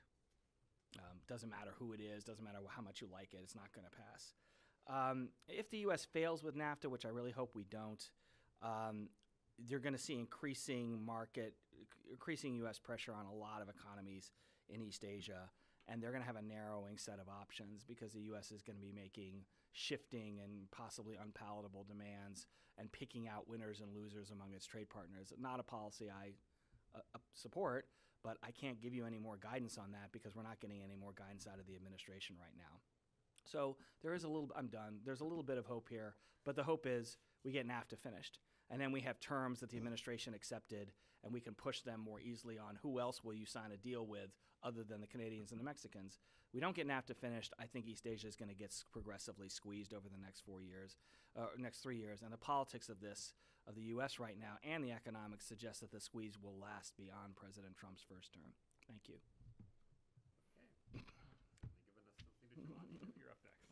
Yes, thank you to the organizers for putting this all together. My remarks are going to focus on the Trump administration's negotiating tactics, particularly with the recent chorus negotiations that just concluded, and explain how this might impact future trade negotiations in the region and elsewhere in the world. So the administration has been consistently vocal in its support for bilateral trade deals. This has come again and again and through various officials. And it set its sights on either updating old agreements, such as NAFTA and chorus, or in terms of creating new ones. We don't really know what those new ones might be yet, but we'll find out hopefully sometime soon. So how these negotiations are handled will be a good indication of the administration's overall trade priorities and also how other countries might respond. So it's important to pay attention to how these unfold. Now, I think the administration's general approach to trade policy is based on two key premises. The first being that the U.S. is being taken advantage of by other countries, and the second being that since others can't be trusted, multilateral institutions in particular are a threat, and so we're not going to work within those rules or within these institutions. So this worldview has led to a heightened preference for bilateral trade deals, which administration argues it has more leverage in, going one-on-one against countries instead of with many. In addition, in order to level the playing field or to increase fairness, the administration has tabled a number of controversial policies that often seem to be non-starters. So in the context of NAFTA, which they also wanted to do as two bilaterals originally, they put forward a proposal to have 50% U.S. content requirement in the value-added calculation of autos in North America. Now, industry knows this is impossible and didn't want to really talk about it, but it was thrown in there as a starting point, and it's quite a big ask at the beginning of a negotiation. So specifically, if you look at things that have been asked and how these negotiations have been conducted, the focus of the administration's demands seems to be on reducing the trade deficit or appearing to reduce the trade deficit through the negotiations, and also in boosting the U.S. industrial base. And KORUS follows this really well. So Washington Post recently reported that senior administration officials have been touting the KORUS agreement as visionary and innovative, saying that it underscores a pattern of failure by previous administrations to negotiate fair and reciprocal deals. Some officials have also touted the currency side deal that was part of the KORUS as historic. Well, I say we should evaluate what this is, and we don't know exactly what's in it yet because we haven't seen the full text, but we know from USTR press releases and other comments from senior officials what will be in the new KORUS. I'm going to walk you through a little bit of that. I think KORUS had two sets of key outcomes that you can categorize, and I'll focus on a few of them. One was new issues and side deals, and the second were modifications and amendments to the existing agreement. So in terms of new issues, I would say the most prominent one that sticks out to me that tells us a little bit about the Trump administration's trade policy were the steel quotas. So Korea agreed to limit steel exports to 70% of the last 3-year average of their exports to the United States. This was in exchange for a permanent exemption to the 232 tariffs on steel the administration put into effect. So the Korean producers might not be too concerned about this because U.S. their prices are going to increase, and so they're going to get more money from this. What will be hurt will be U.S. steel consuming industries. But I would say the more troubling development that I see has been not only bringing trade policy back to the 1980s, but also just ignoring all WTO rules on this. Voluntary export restraints have not been used openly like this since the WTO was established, and I think this is a troubling trend. In terms of modifications and amendments to the KORUS, things that I would point out that were interesting of note were the autos rules and the trucks rules. So on autos, under the previous KORUS, U.S. manufacturers are allowed to export to Korea 25,000 units, so 25,000 vehicles by each manufacturer. This quota was increased to 50,000 per manufacturer. Now you'd look at this and say, hey, pretty good. This is like net liberalizing, and I think it's good to further open up the Korean market. But when you look at the economics of it, it's questionable whether this actually is going to do anything for U.S. auto manufacturers. So U.S. passenger and light truck exports to Korea in 2017 in total were about 52,000 vehicle units. So when you're talking about a quota of 50,000 per manufacturer and you only have 52,000 total being sent to Korea, we're not meeting our quota even close to it to begin with. Ford and General Motors exported about 10,000 units each, or less than 10,000 units each. And so this idea that increasing the quota will change exports, I think it's a bit of a stretch. And with regard to light trucks, the administration took a far more protectionist tack. We had a 25% tariff that's supposed to be in place till 2021. That's now been extended to 2041. And Korea currently does not export any light trucks to the United States, but this is precisely because there's a tariff on it of 25%. And in fact, Ambassador Lighthizer said as much, and I'll quote you in an interview that he gave in CNBC that says, "The Koreans don't ship trucks to the United States right now, and the reason they don't is because of the tariff." He said they were going to start next year. We would have seen massive truck shipments, so that's put off for 2 decades. So it's not really hiding sort of the goal here, which is really to support U.S. light truck manufacturers, and there won't be a Korean truck in Korea until early as 2041 because of this policy. Now, there were many other amendments and changes, and I can talk about them later, but they weren't really prominently featured in Lighthizer comments, and it's not really clear what the importance of these other provisions that were highlighted in the chorus negotiations were. But looking ahead and seeing what has happened through these negotiations, what can we glean from the administration's overall policy, and then what can we do about it going forward? So I'm probably a little bit more optimistic than Derek is, but you can. Everyone else is too. So yeah, I would say so.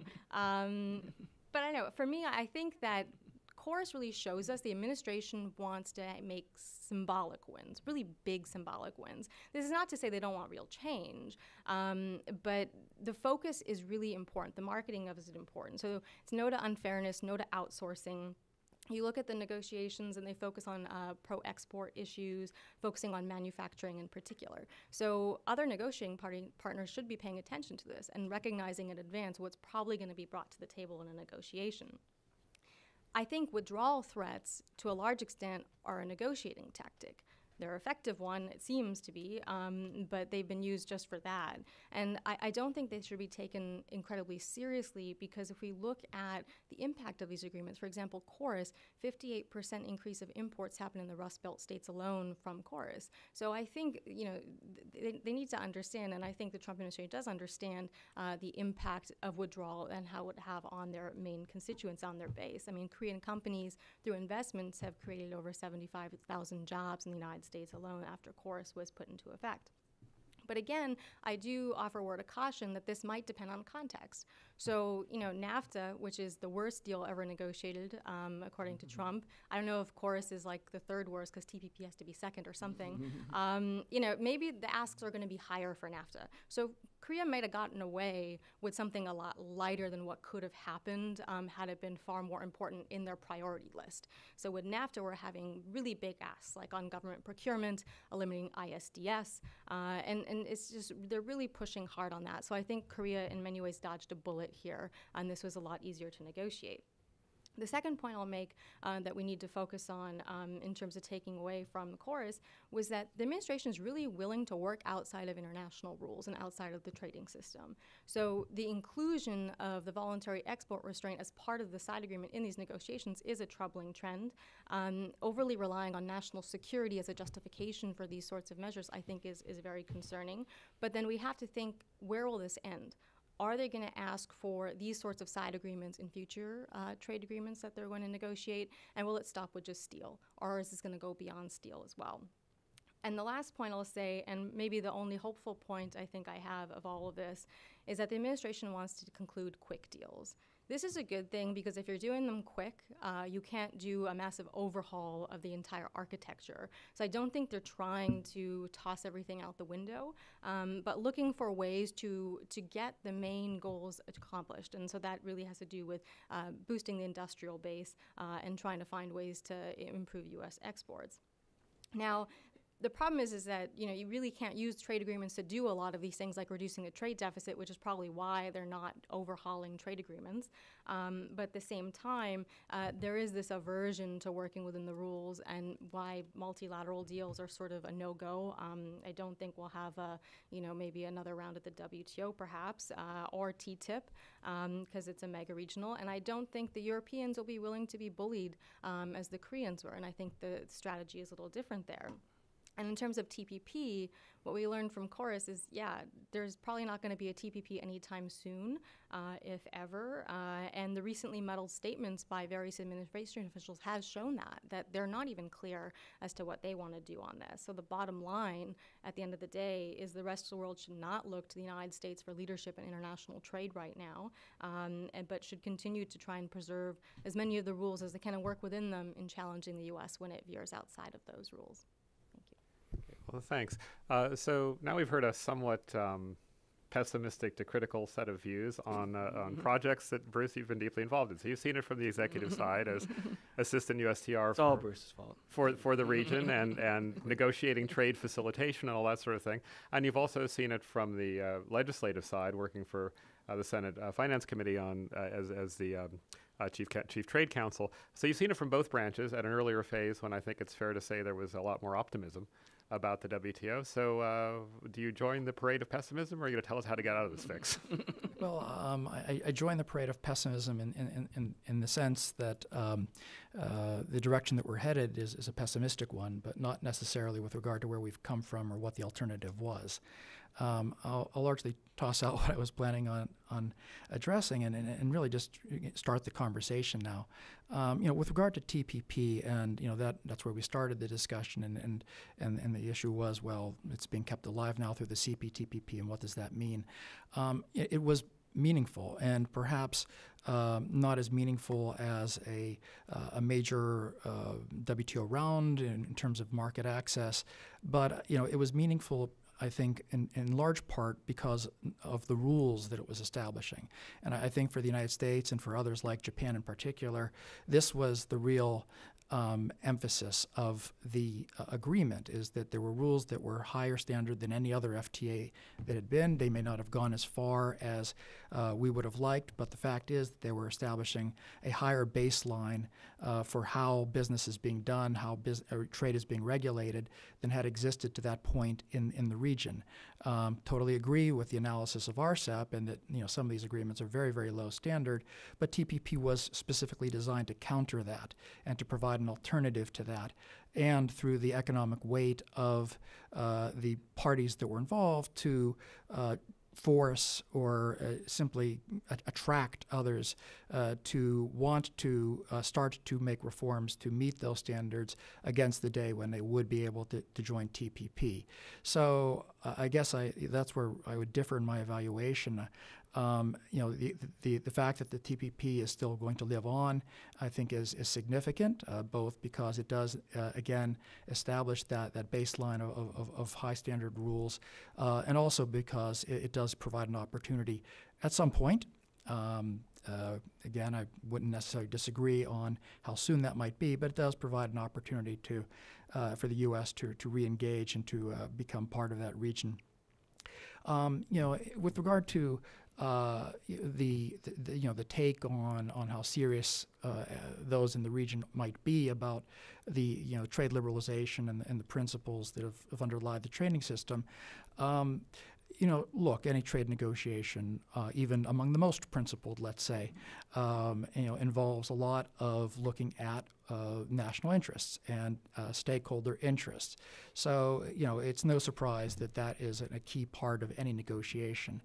But I think that, with regard to, the parties in the region, I think they, like many in the world, took for granted that there would be certain underlying rules that would be governing trade. And in the face of administration policies which pay less heed to those rules, I think you expose a certain baseline level, again, of concern and support for those rules that really there was no need to advocate for, really to express a view on, because of the fact that they were so taken for granted for so long. I think that as well is a dynamic which you are going to see, and which we've already seen in terms of the political dynamic here in the United States. It's absolutely the case that in the context of the 2016 campaign, we were treated to a rather unique view on trade that we had not seen in previous elections.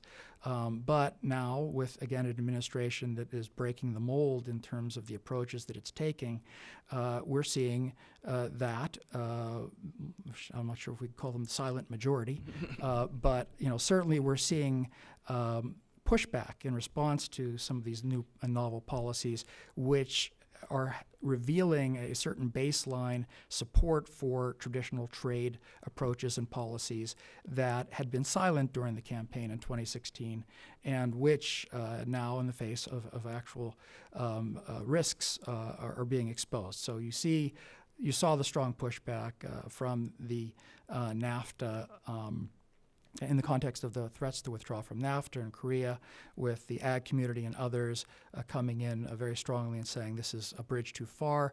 You even had, in the context of early discussions about the WTO and withdrawing, the unions coming in and saying, well, hold on here. We're saying that certain things need to be changed, but we're not saying that we don't need rules. And so I think that what we're seeing now in the context of the Trump administration's really,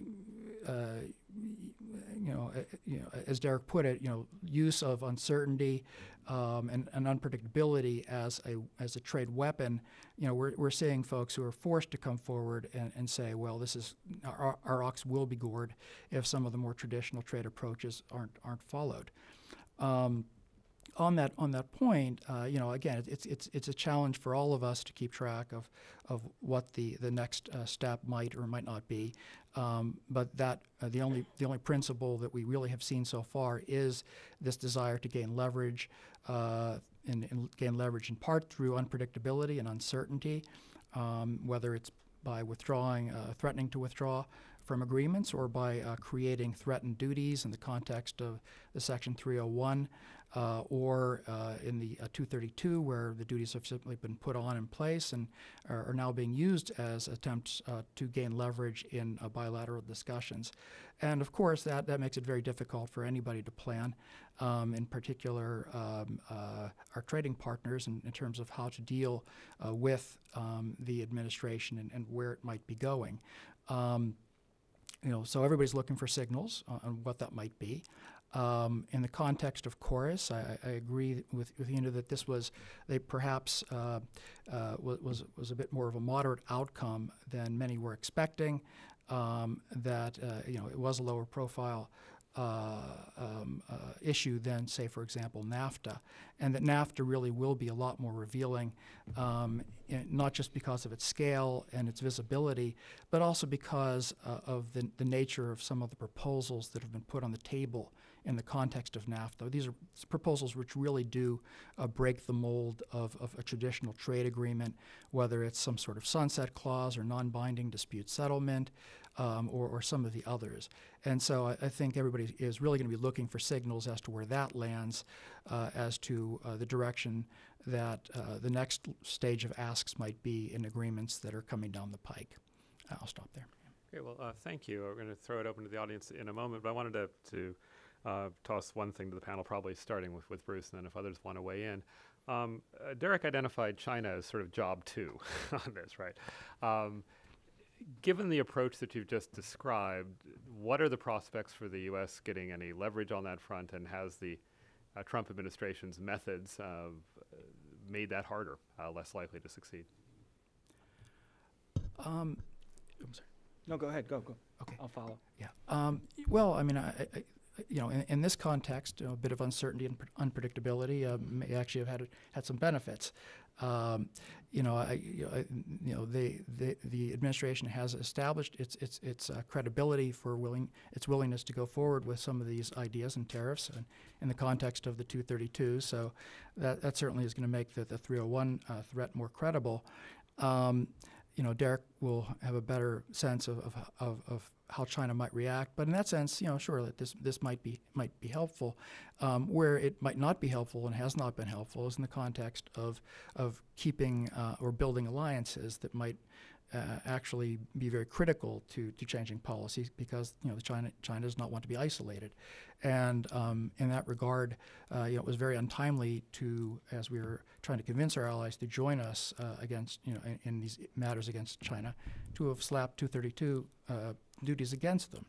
And right now, while the United States has pursued a dual track, in part going to the WTO for certain issues, and in part unilateral threat of tariffs and investment restrictions, it's notable that for all that Japan and the EU were really pressing the United States to go to the WTO, they've not joined the case as co-complainants, and I think you have to assume that the Section 232 tariffs had a lot to do with that.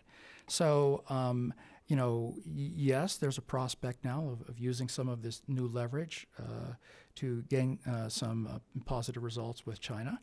It's hard to see China giving on a lot of the big fundamentals that really matter.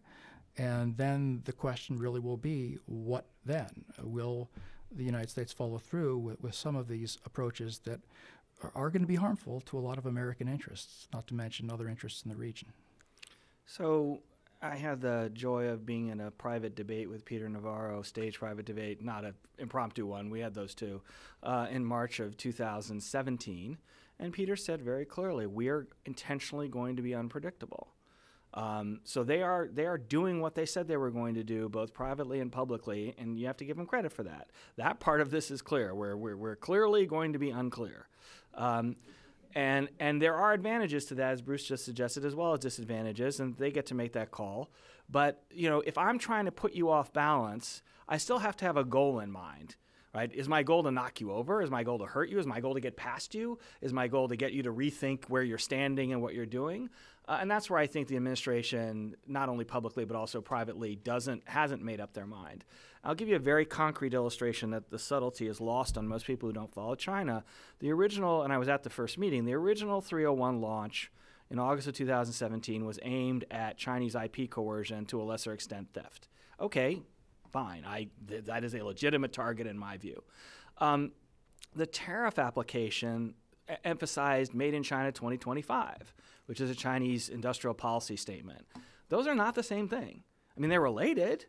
IP coercion is part of industrial policy, but is not the same thing. The administration has switched from its launch of the investigation to the first statement of its sanctions. It's shifted policy. Well, that's a really big change from the Chinese side. Okay, we can probably be better on IP coercion. You're not even emphasizing theft, so we'll just steal the stuff that we can't coerce anymore. But if you're going after Chinese industrial policy, which they haven't said they're doing, but they've implied it to some extent with the tariff list and how they described getting it, now that's a direct confrontation with the core of China's development model. So we went from this was going to be tough, it was going to be a big ask, it's totally justified, to it still may be justified, but now you're not going to win. And when you talk to the administration in private and you say something like, all right, what if, you sanction semiconductor output because of this ridiculous state fund on semiconductors, and the Chinese go along with that. No, well, what about this thing and this thing and this thing? They have too many goals that they're asking for from the Chinese that are fundamental for this to be a realistic process. I take Bruce's point about people coming out of the woodwork, both the United States and elsewhere, saying, wait, I haven't been talking up, trade values and principles or whatever, but now I have to because a lot of change seems to be on the table. As somebody who's quite anti-China on economic policy, I still don't think the administration has a productive approach because I want to know what they're asking exactly, and they don't want to tell you. And I'll tell you just directly, there are probably people here who've had the same experience. Chinese officials don't know what the U.S. is asking either. And they come in and they say, please, do you know what the U.S. is asking? I'm like, well, if I told you, it would be different tomorrow. So that really wouldn't be that helpful. So I think there's the big problem. I don't like it as somebody who believes in open markets in general. I don't like the use of uncertainty as a weapon. But beyond that, the administration has said they were going to do that. They've gotten some value out of it. But you have to have a goal when you're employing that uncertainty, that now we've thrown you off balance, this is what we want. And we haven't gotten to that point yet. And there's been plenty of opportunity. Remember, this is not April of 2017. It's April of 2018. There's plenty of opportunity for the administration to tell us what they want. They've told us what they want on NAFTA. You can disagree with it or not, but the NAFTA negotiations are a lot easier in that respect than the U.S.-China standoff. And in terms of what one hears from Chinese interlocutors on this, also in the mix as they try to sort it out, is this an attempt to keep China down in a geostrategic way and the economic levers are being used? Is it about the bilateral trade deficit, which the president sometimes makes a lot of noise about? There's a lot of trying to sort out what the agenda is. Do you want to weigh in on this? Okay. All right, well then we've got a microphone somewhere. Yes, at the back. So Tatiana will come around, and why don't we start here and work our way across? Yes, Dave Fitzgerald, retired Foreign Service. I was wondering, just to follow up on the last round of Derek's and Mr. Hirsch's remarks, is there an absence of Asian expertise in the Trump administration a factor in this ability to not understand how to better or more effectively communicate to China and other Asian partners exactly what our goals are? Is it this lack of expertise, or a lack of maybe just doing business in Asia, or are they trapped in their own ideology? Is that? I'm going to personalize this answer. I can imagine a situation where I have a pretty senior position in this administration, and I think incredibly highly of my Asia expertise, in case no one's noticed. And I would worry that I still couldn't get anything done. The State Department, as we know, has not functioned, and I'm hoping that Secretary-designate Pompeo is going to do a considerably better job. I think there's reason to think that, but it hasn't happened yet. I would argue that the Treasury Department has not been functional on international economic issues to anything like the level that we want. The same thing with the Commerce Department. The White House, you've seen the personnel turnover in the White House. That makes it very difficult, even if everybody in an individual job is capable and knows what they're doing with regard to Asia or anything else. If you're gone, or your deputy's gone, or your counterpart is gone in 8 months, it's very difficult to stick to policy. So I understand your question about Asia expertise, but I think we could eject serious Asia expertise into this administration, and it wouldn't necessarily make a difference. You still have to have a decision at or very near the presidential level, his closest advisors, about what you're trying to do and what the pain that you're willing to suffer to get to that goal is.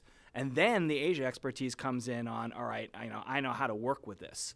But until you have that decision, and maybe it comes after NAFTA, maybe it comes with my former colleague John Bolton, who is a strategic thinker coming to the administration, there's hope for improvement. But right now, I don't think the problem has been Asia expertise. I think it's been a chaotic, sometimes deliberately, policy process that means it doesn't matter whether you know what's going on or not. You're not going to be able to hold the reins of American policy for longer than a couple of days or a couple of weeks. Anyone else? Bruce, do you want to weigh on this? No, I agree. I mean, the policies are very much top-down at this point, and the opportunity for input from experts is limited. Thank you very much. My name is Dong Huiyu with China Review News Agency of Hong Kong. And Derek, this morning I read part of your article that will be published on the AEI website. Is that but the war on the it rocks has been article? removed. The linkage doesn't work. Yeah, but okay. If I understand correctly, Thank you. If I understand correctly, you mentioned that the situation right now actually is different from the situation when China joined the WTO 17 years ago. So my question for you is, in the context of the increasing strategic competition between the two countries, could we see any trend of this linkage between the two countries economically? Because everybody said the interdependence of the economy between the US and China has been the stabilizing cornerstone of the general US-China relations. But in a new context, could we see a new trend that this linkage will happen between the two countries in the longer term? Thank you. So I think I understand your question, and I would illustrate it this way. There is no doubt, 100% true, to some, the extent to which we can argue over, and maybe it shifts rapidly, but there is no doubt that the U.S. hope for China's security cooperation over North Korea has restrained U.S. economic actions. So the old view that the U.S. economy, U.S.-China economic relationship was restraining U.S.-China security conflict, that absolutely flipped around in the consideration of the 301 inquiry and North Korea. And I would add to that, that's just a specific example. I urge everyone, you totally disagree with me, that's fine, but take seriously the idea that the challenges of the American economy lend themselves much more readily to a protectionist solution now than they did 15 years ago. And people just need to understand that. They can say, look, the politics are exaggerated, and okay, fine. I argue with my friends, the domestic economists at AEI all the time, and they spit out the results of conventional trade models. Well, I mean, we're not the United States, and no country is at any point in time is a generic entity. We have seen deterioration in certain economic indicators while sharp improvement occurs in other economic indicators, and trade plays into that. Both economically and politically. So I think we have an example of the economic relationship becoming the harder relationship than the security relationship. It's only an example, but we have a long-term trend in the U.S. economically. It is long-term, where the U.S., it makes more sense. I'm not saying it makes sense. It makes more sense for the U.S. to become protectionist.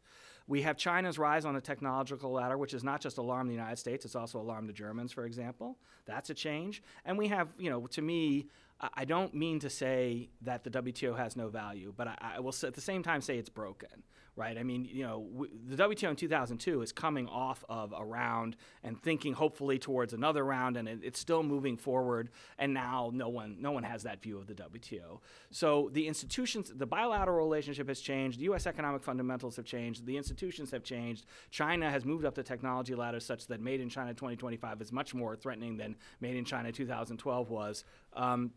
So all of that has changed, and I think you're right. Not that the economic relationship is turning all bad and the security relationship is all good. That's obviously not true. But we cannot count on the economic relationship dampening down strategic conflict between the U.S. and China. It may encourage the strategic conflict. So I would push back a little against Derek's point because he asked for it, and say that, you look at stuff, Doug Owen's latest book, Clashing Over Commerce. He gives a history of U.S. trade policy. And I think the interesting thing there is that protectionism has been part of U.S. trade policy as much as free trade has. And when you look all the way back, you kind of see the same sort of echoes of what we hear now. I don't think that a lot of what we're hearing from the Heartland base or these so-called Trump supporters that want more protectionism is anything new. I think we've always had this. It's just that we have to find ways to deal with it differently. And sometimes we just kind of default to protectionism because it's the easiest way to deal with it rather than addressing real domestic problems through domestic solutions. So trade agreements aren't going to solve domestic inequality. If you think domestic inequality is a problem, solve it through domestic programs, whichever way you see fit. The second point I'll say in terms of the WTO, I don't say it's broken. I think the WTO has actually functioned fairly well for the organization. The problem I agree with is the rules are outdated.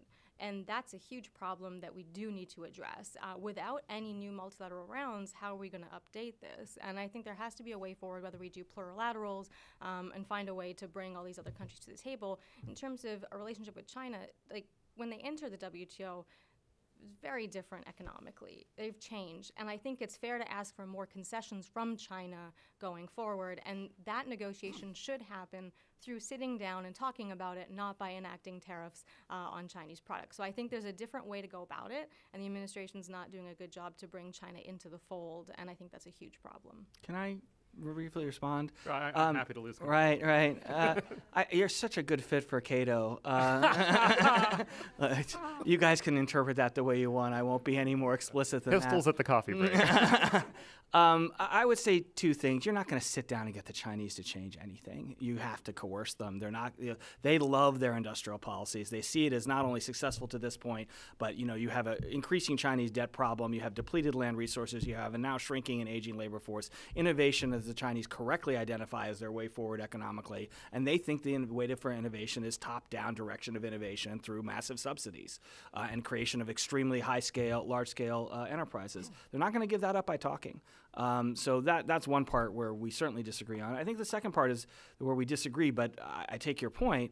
The best solution to America's problems are domestic. We're a large economy. Large economies, you take care of your own house first, then you turn to your trade partners. Small economies have to think about trade first. We don't. But we've just seen we have an established U.S. inability under Republicans and Democrats to think about education for the long term to improve the competitiveness of our labor force. We can talk about it as much as we like. It never happens. And then with regard to this administration in particular, they chose a tax reform cut that is going to have certain implications for U.S. competitiveness that are positive, but in my opinion is certainly not, in my opinion, going to help with wealth inequality, and I don't think it's going to help with labor force participation. So you can say, well, I wish we had a better tax program, and in fact, the House proposed a better tax program before Speaker Ryan completely abandoned it. But what we have on the table is not going to solve those problems, which means in the medium term, not just the next 6 months, but the next 3 or 4 years, we're stuck with the domestic environment we have, and and the economic challenges that we have, where we have 40-year lows in labor force participation, aren't going to be addressed by domestic actions, even though I agree with you that would be the right response. That puts a lot of pressure on trade policy. So I don't think we disagree there. I'm just saying, in the world we have now, trade policy is under a lot of pressure because we have not taken the steps to make ourselves more competitive. This is on sort of the edge of the topic here, but just to go back to the WTO issue and its relevance. Yes, at the moment, the ability of the organization to come up with new rules, at least new rules through a large round, is not there. But I think it's important to put it all into context. There were periods of the WTO's predecessor, the GATT, where not a whole lot happened. And, during those periods, there was a retrenchment, there was a taking stock of what might come next, and there was also, frankly, a building of pressure for action at the organization. I had the privilege of working on the trade facilitation negotiations, and that succeeded, and it succeeded even just in the last few years. So, there is at least the model, and there's an example of an opportunity to succeed when there's a consensus to do so, when there really is broad support. So, there's going to need to be some time to percolate for topics to come up, that a recognition on a broad swath of the membership that those topics really are important and of use to them. And then there's the issue that highlighted of the emerging economies realizing that they do have a role to play here if this is going to succeed. And it'll be quite interesting to watch whether, in light of the current pressures and in light of the current developments with the U.S. approach, whether there is that recognition on the part of some of the major players, the Chinas, the Brazils, the Indias, the countries that did bring down the round, that maybe the criticisms were correct and that they really do need to step up. And should all that happen, and I'm not giving a date for that, then the opportunity for the WTO to actually step up is there. I might point out that 20 or 30 years ago, nobody would have predicted that at this point Japan would be playing the kind of leadership role that they are on these issues, especially in the Asia region, especially in the context of the TPP, but not only. So there is, at least precedent for change, even if it's a long-term matter. Yes, sir.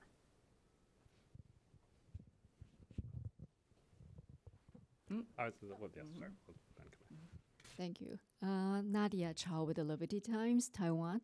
I have a question for Derek, but also for other panelists. Even though you just said, nobody knows what's the Trump's, goal for its trade policy, I still want to beat the dead horse a little bit.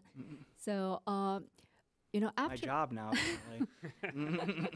So, if for Taiwan as a partner of the U.S., it's a kind of confusing right now. Is the Trump administration going after the overcapacity of China, or is it tackling the supply chain of China, or it want to have the upper hand of the technology lead?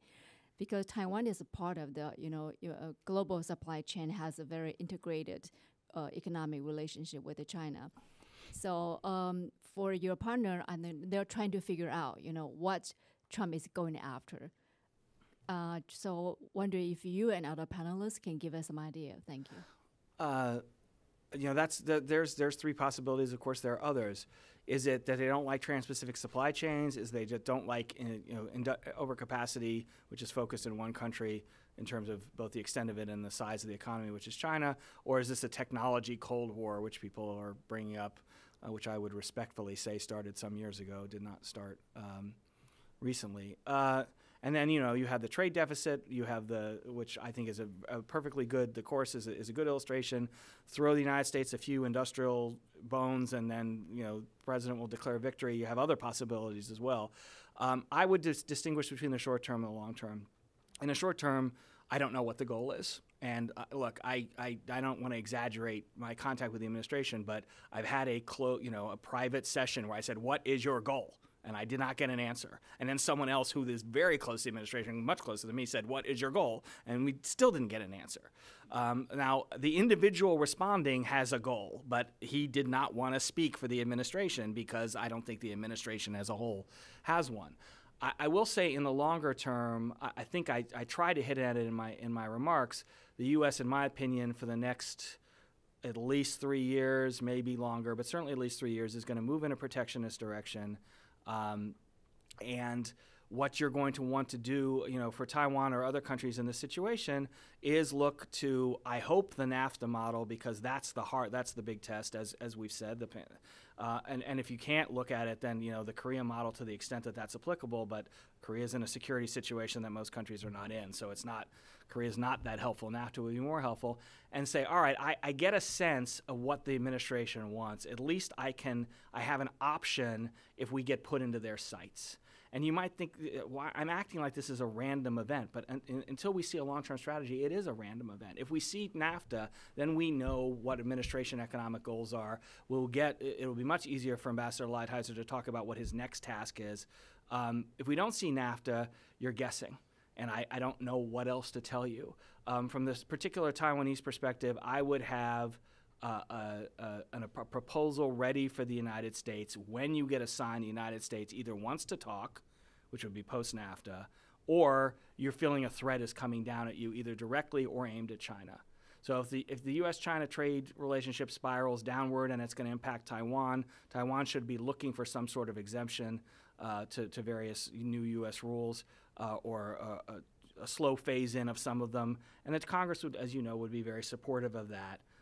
But it requires Taiwan to be ready, not to just hope that the U.S. will tell them what we're going to do, because other than implicitly in the NAFTA provisions, I don't see any sign of that. And I don't think the situation is going to get better next year. It's certainly not going to get better during the U.S. election year. Sorry, I'm taking too long to answer this question, but something to add, I don't see who's going to run as a free trader in 2020 on either side. So I think the rhetoric we're going to hear and the responsive from the Trump administration defending itself against criticism, because the U.S. trade deficit very well might be larger, is going to make things worse. I think the situation is going to get worse before it gets better, and Taiwan needs to be prepared for contingencies, either positive in the case of a NAFTA completion or negative in the case of a U.S. attack on the supply chains, whether it's deliberate or not. Okay, there and then there.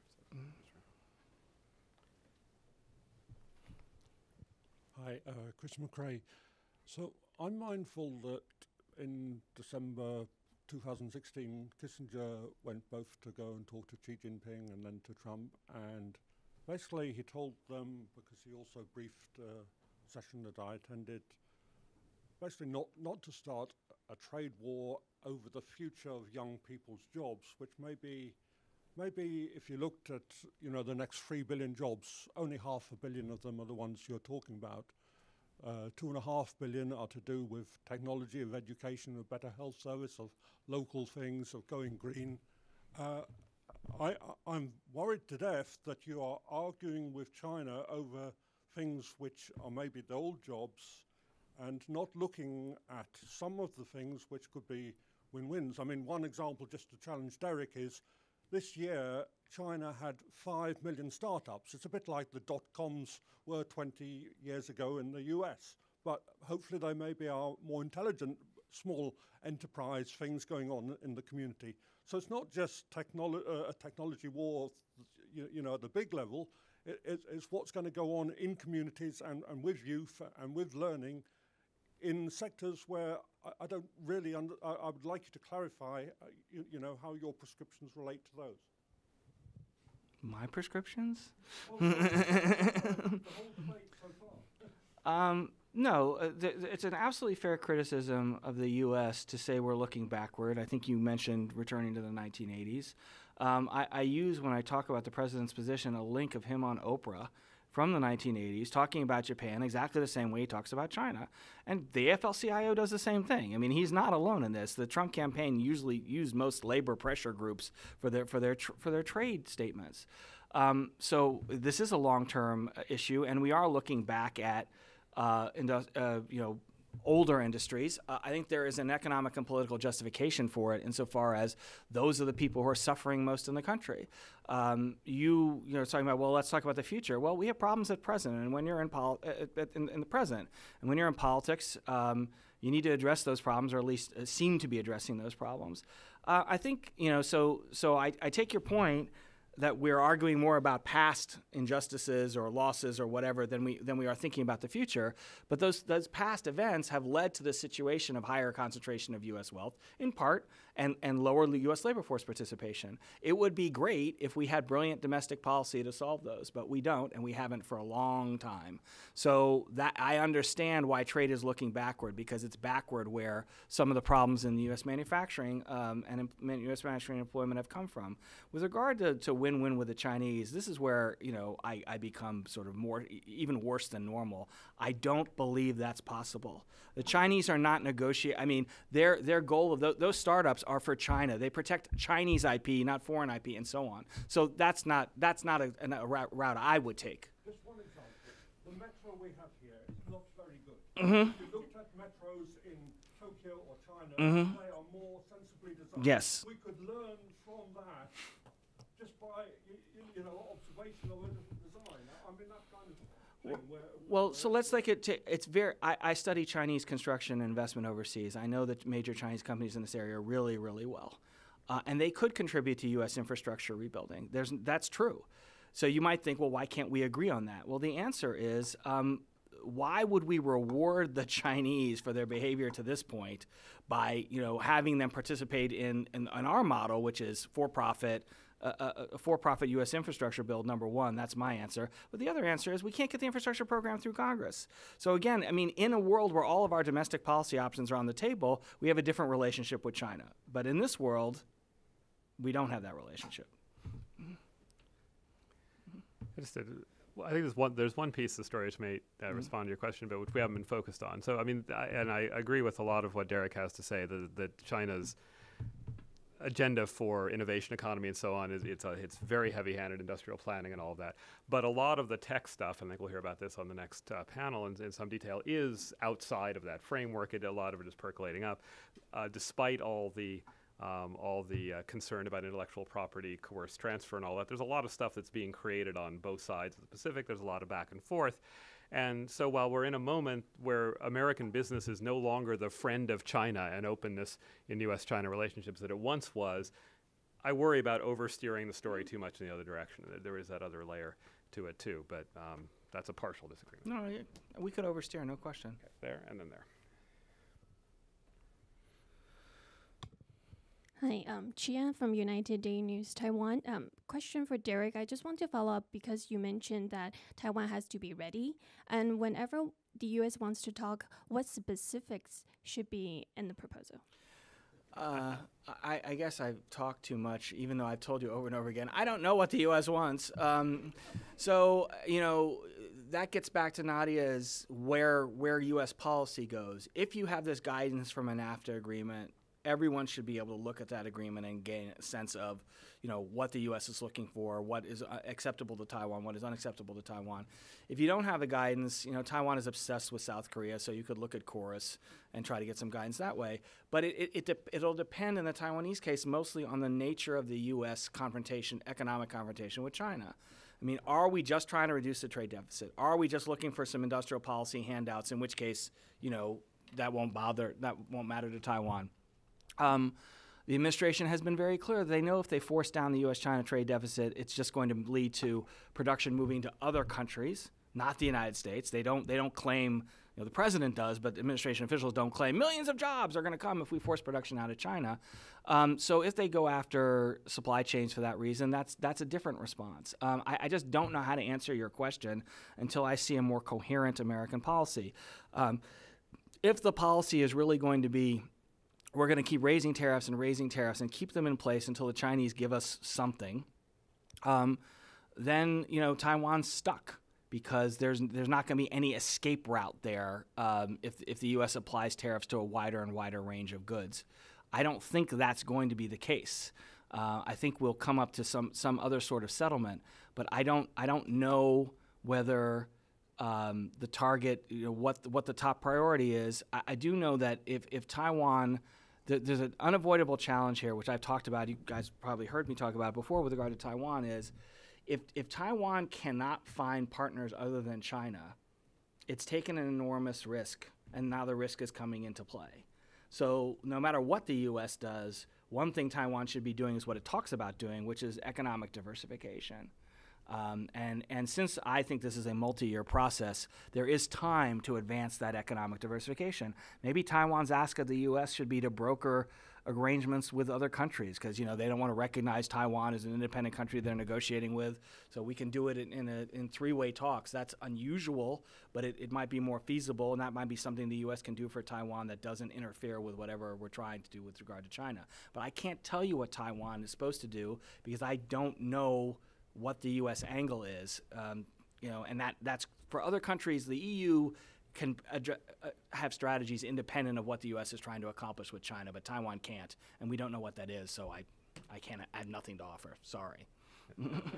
And diversification is tough. I mean, China gets in the way of free trade agreements with other countries in the region, and new southbound policy, all these things. It's the ever-receding goal. So there's somebody who made a pitch to the administration that they should do trilaterals in Asia, and they should just dump Taiwan into all the trilaterals. So like it's not really more than a bilateral because Taiwan only has 23 million people, so you don't have to worry about that. I mean that might actually play out as possible over time once we're clear of NAFTA, because we really don't know what U.S. trade priorities are until we're done with NAFTA. Well, the U.S. is talking about the number one country we've mentioned, and I'm not saying this is reasonable, I'm just saying the number one country we've mentioned in a bilateral in Asia is the Philippines. Now, of course, that's because they weren't in TPP, and TPP is the worst agreement of all time, except when it isn't. So we might be willing to go back, but if we talk to the Philippines, why wouldn't we talk to Vietnam? I don't know, but that's the country that gets mentioned the most.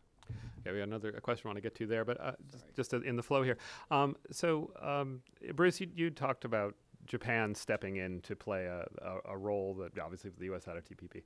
How far does that go? How far can Japan go in carrying some of the water or some of the weight of sustaining liberalization, economic integration in the region? It's not a traditional role in many ways. Do you see much prospect there?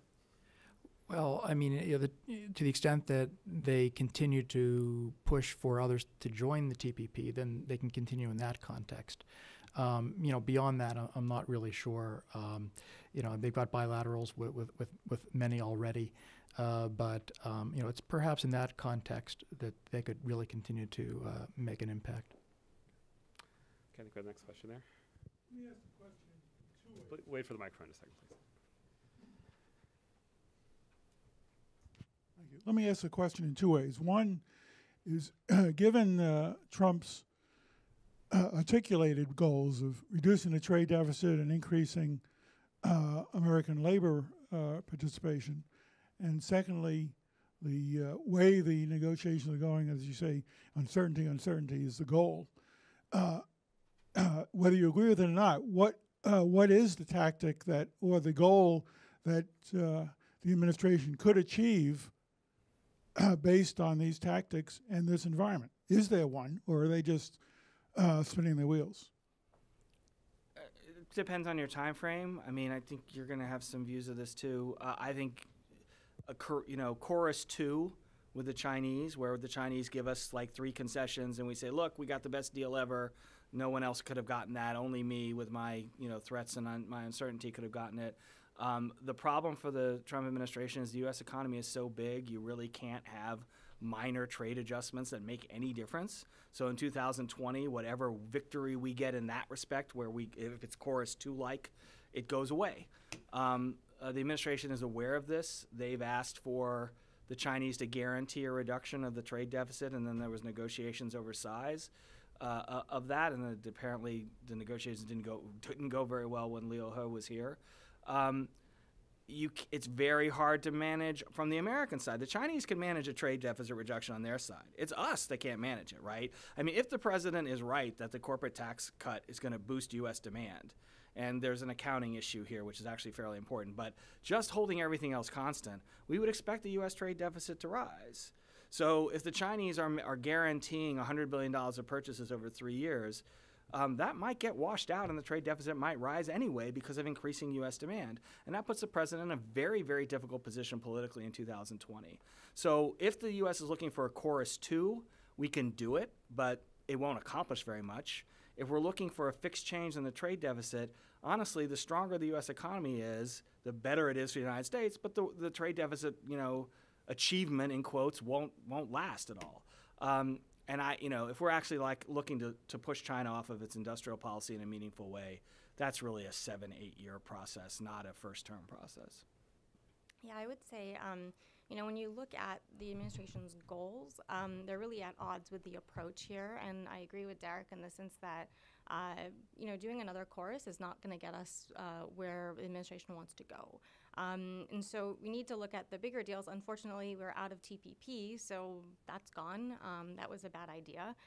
So we should have stayed in it or tried to find a way back in it.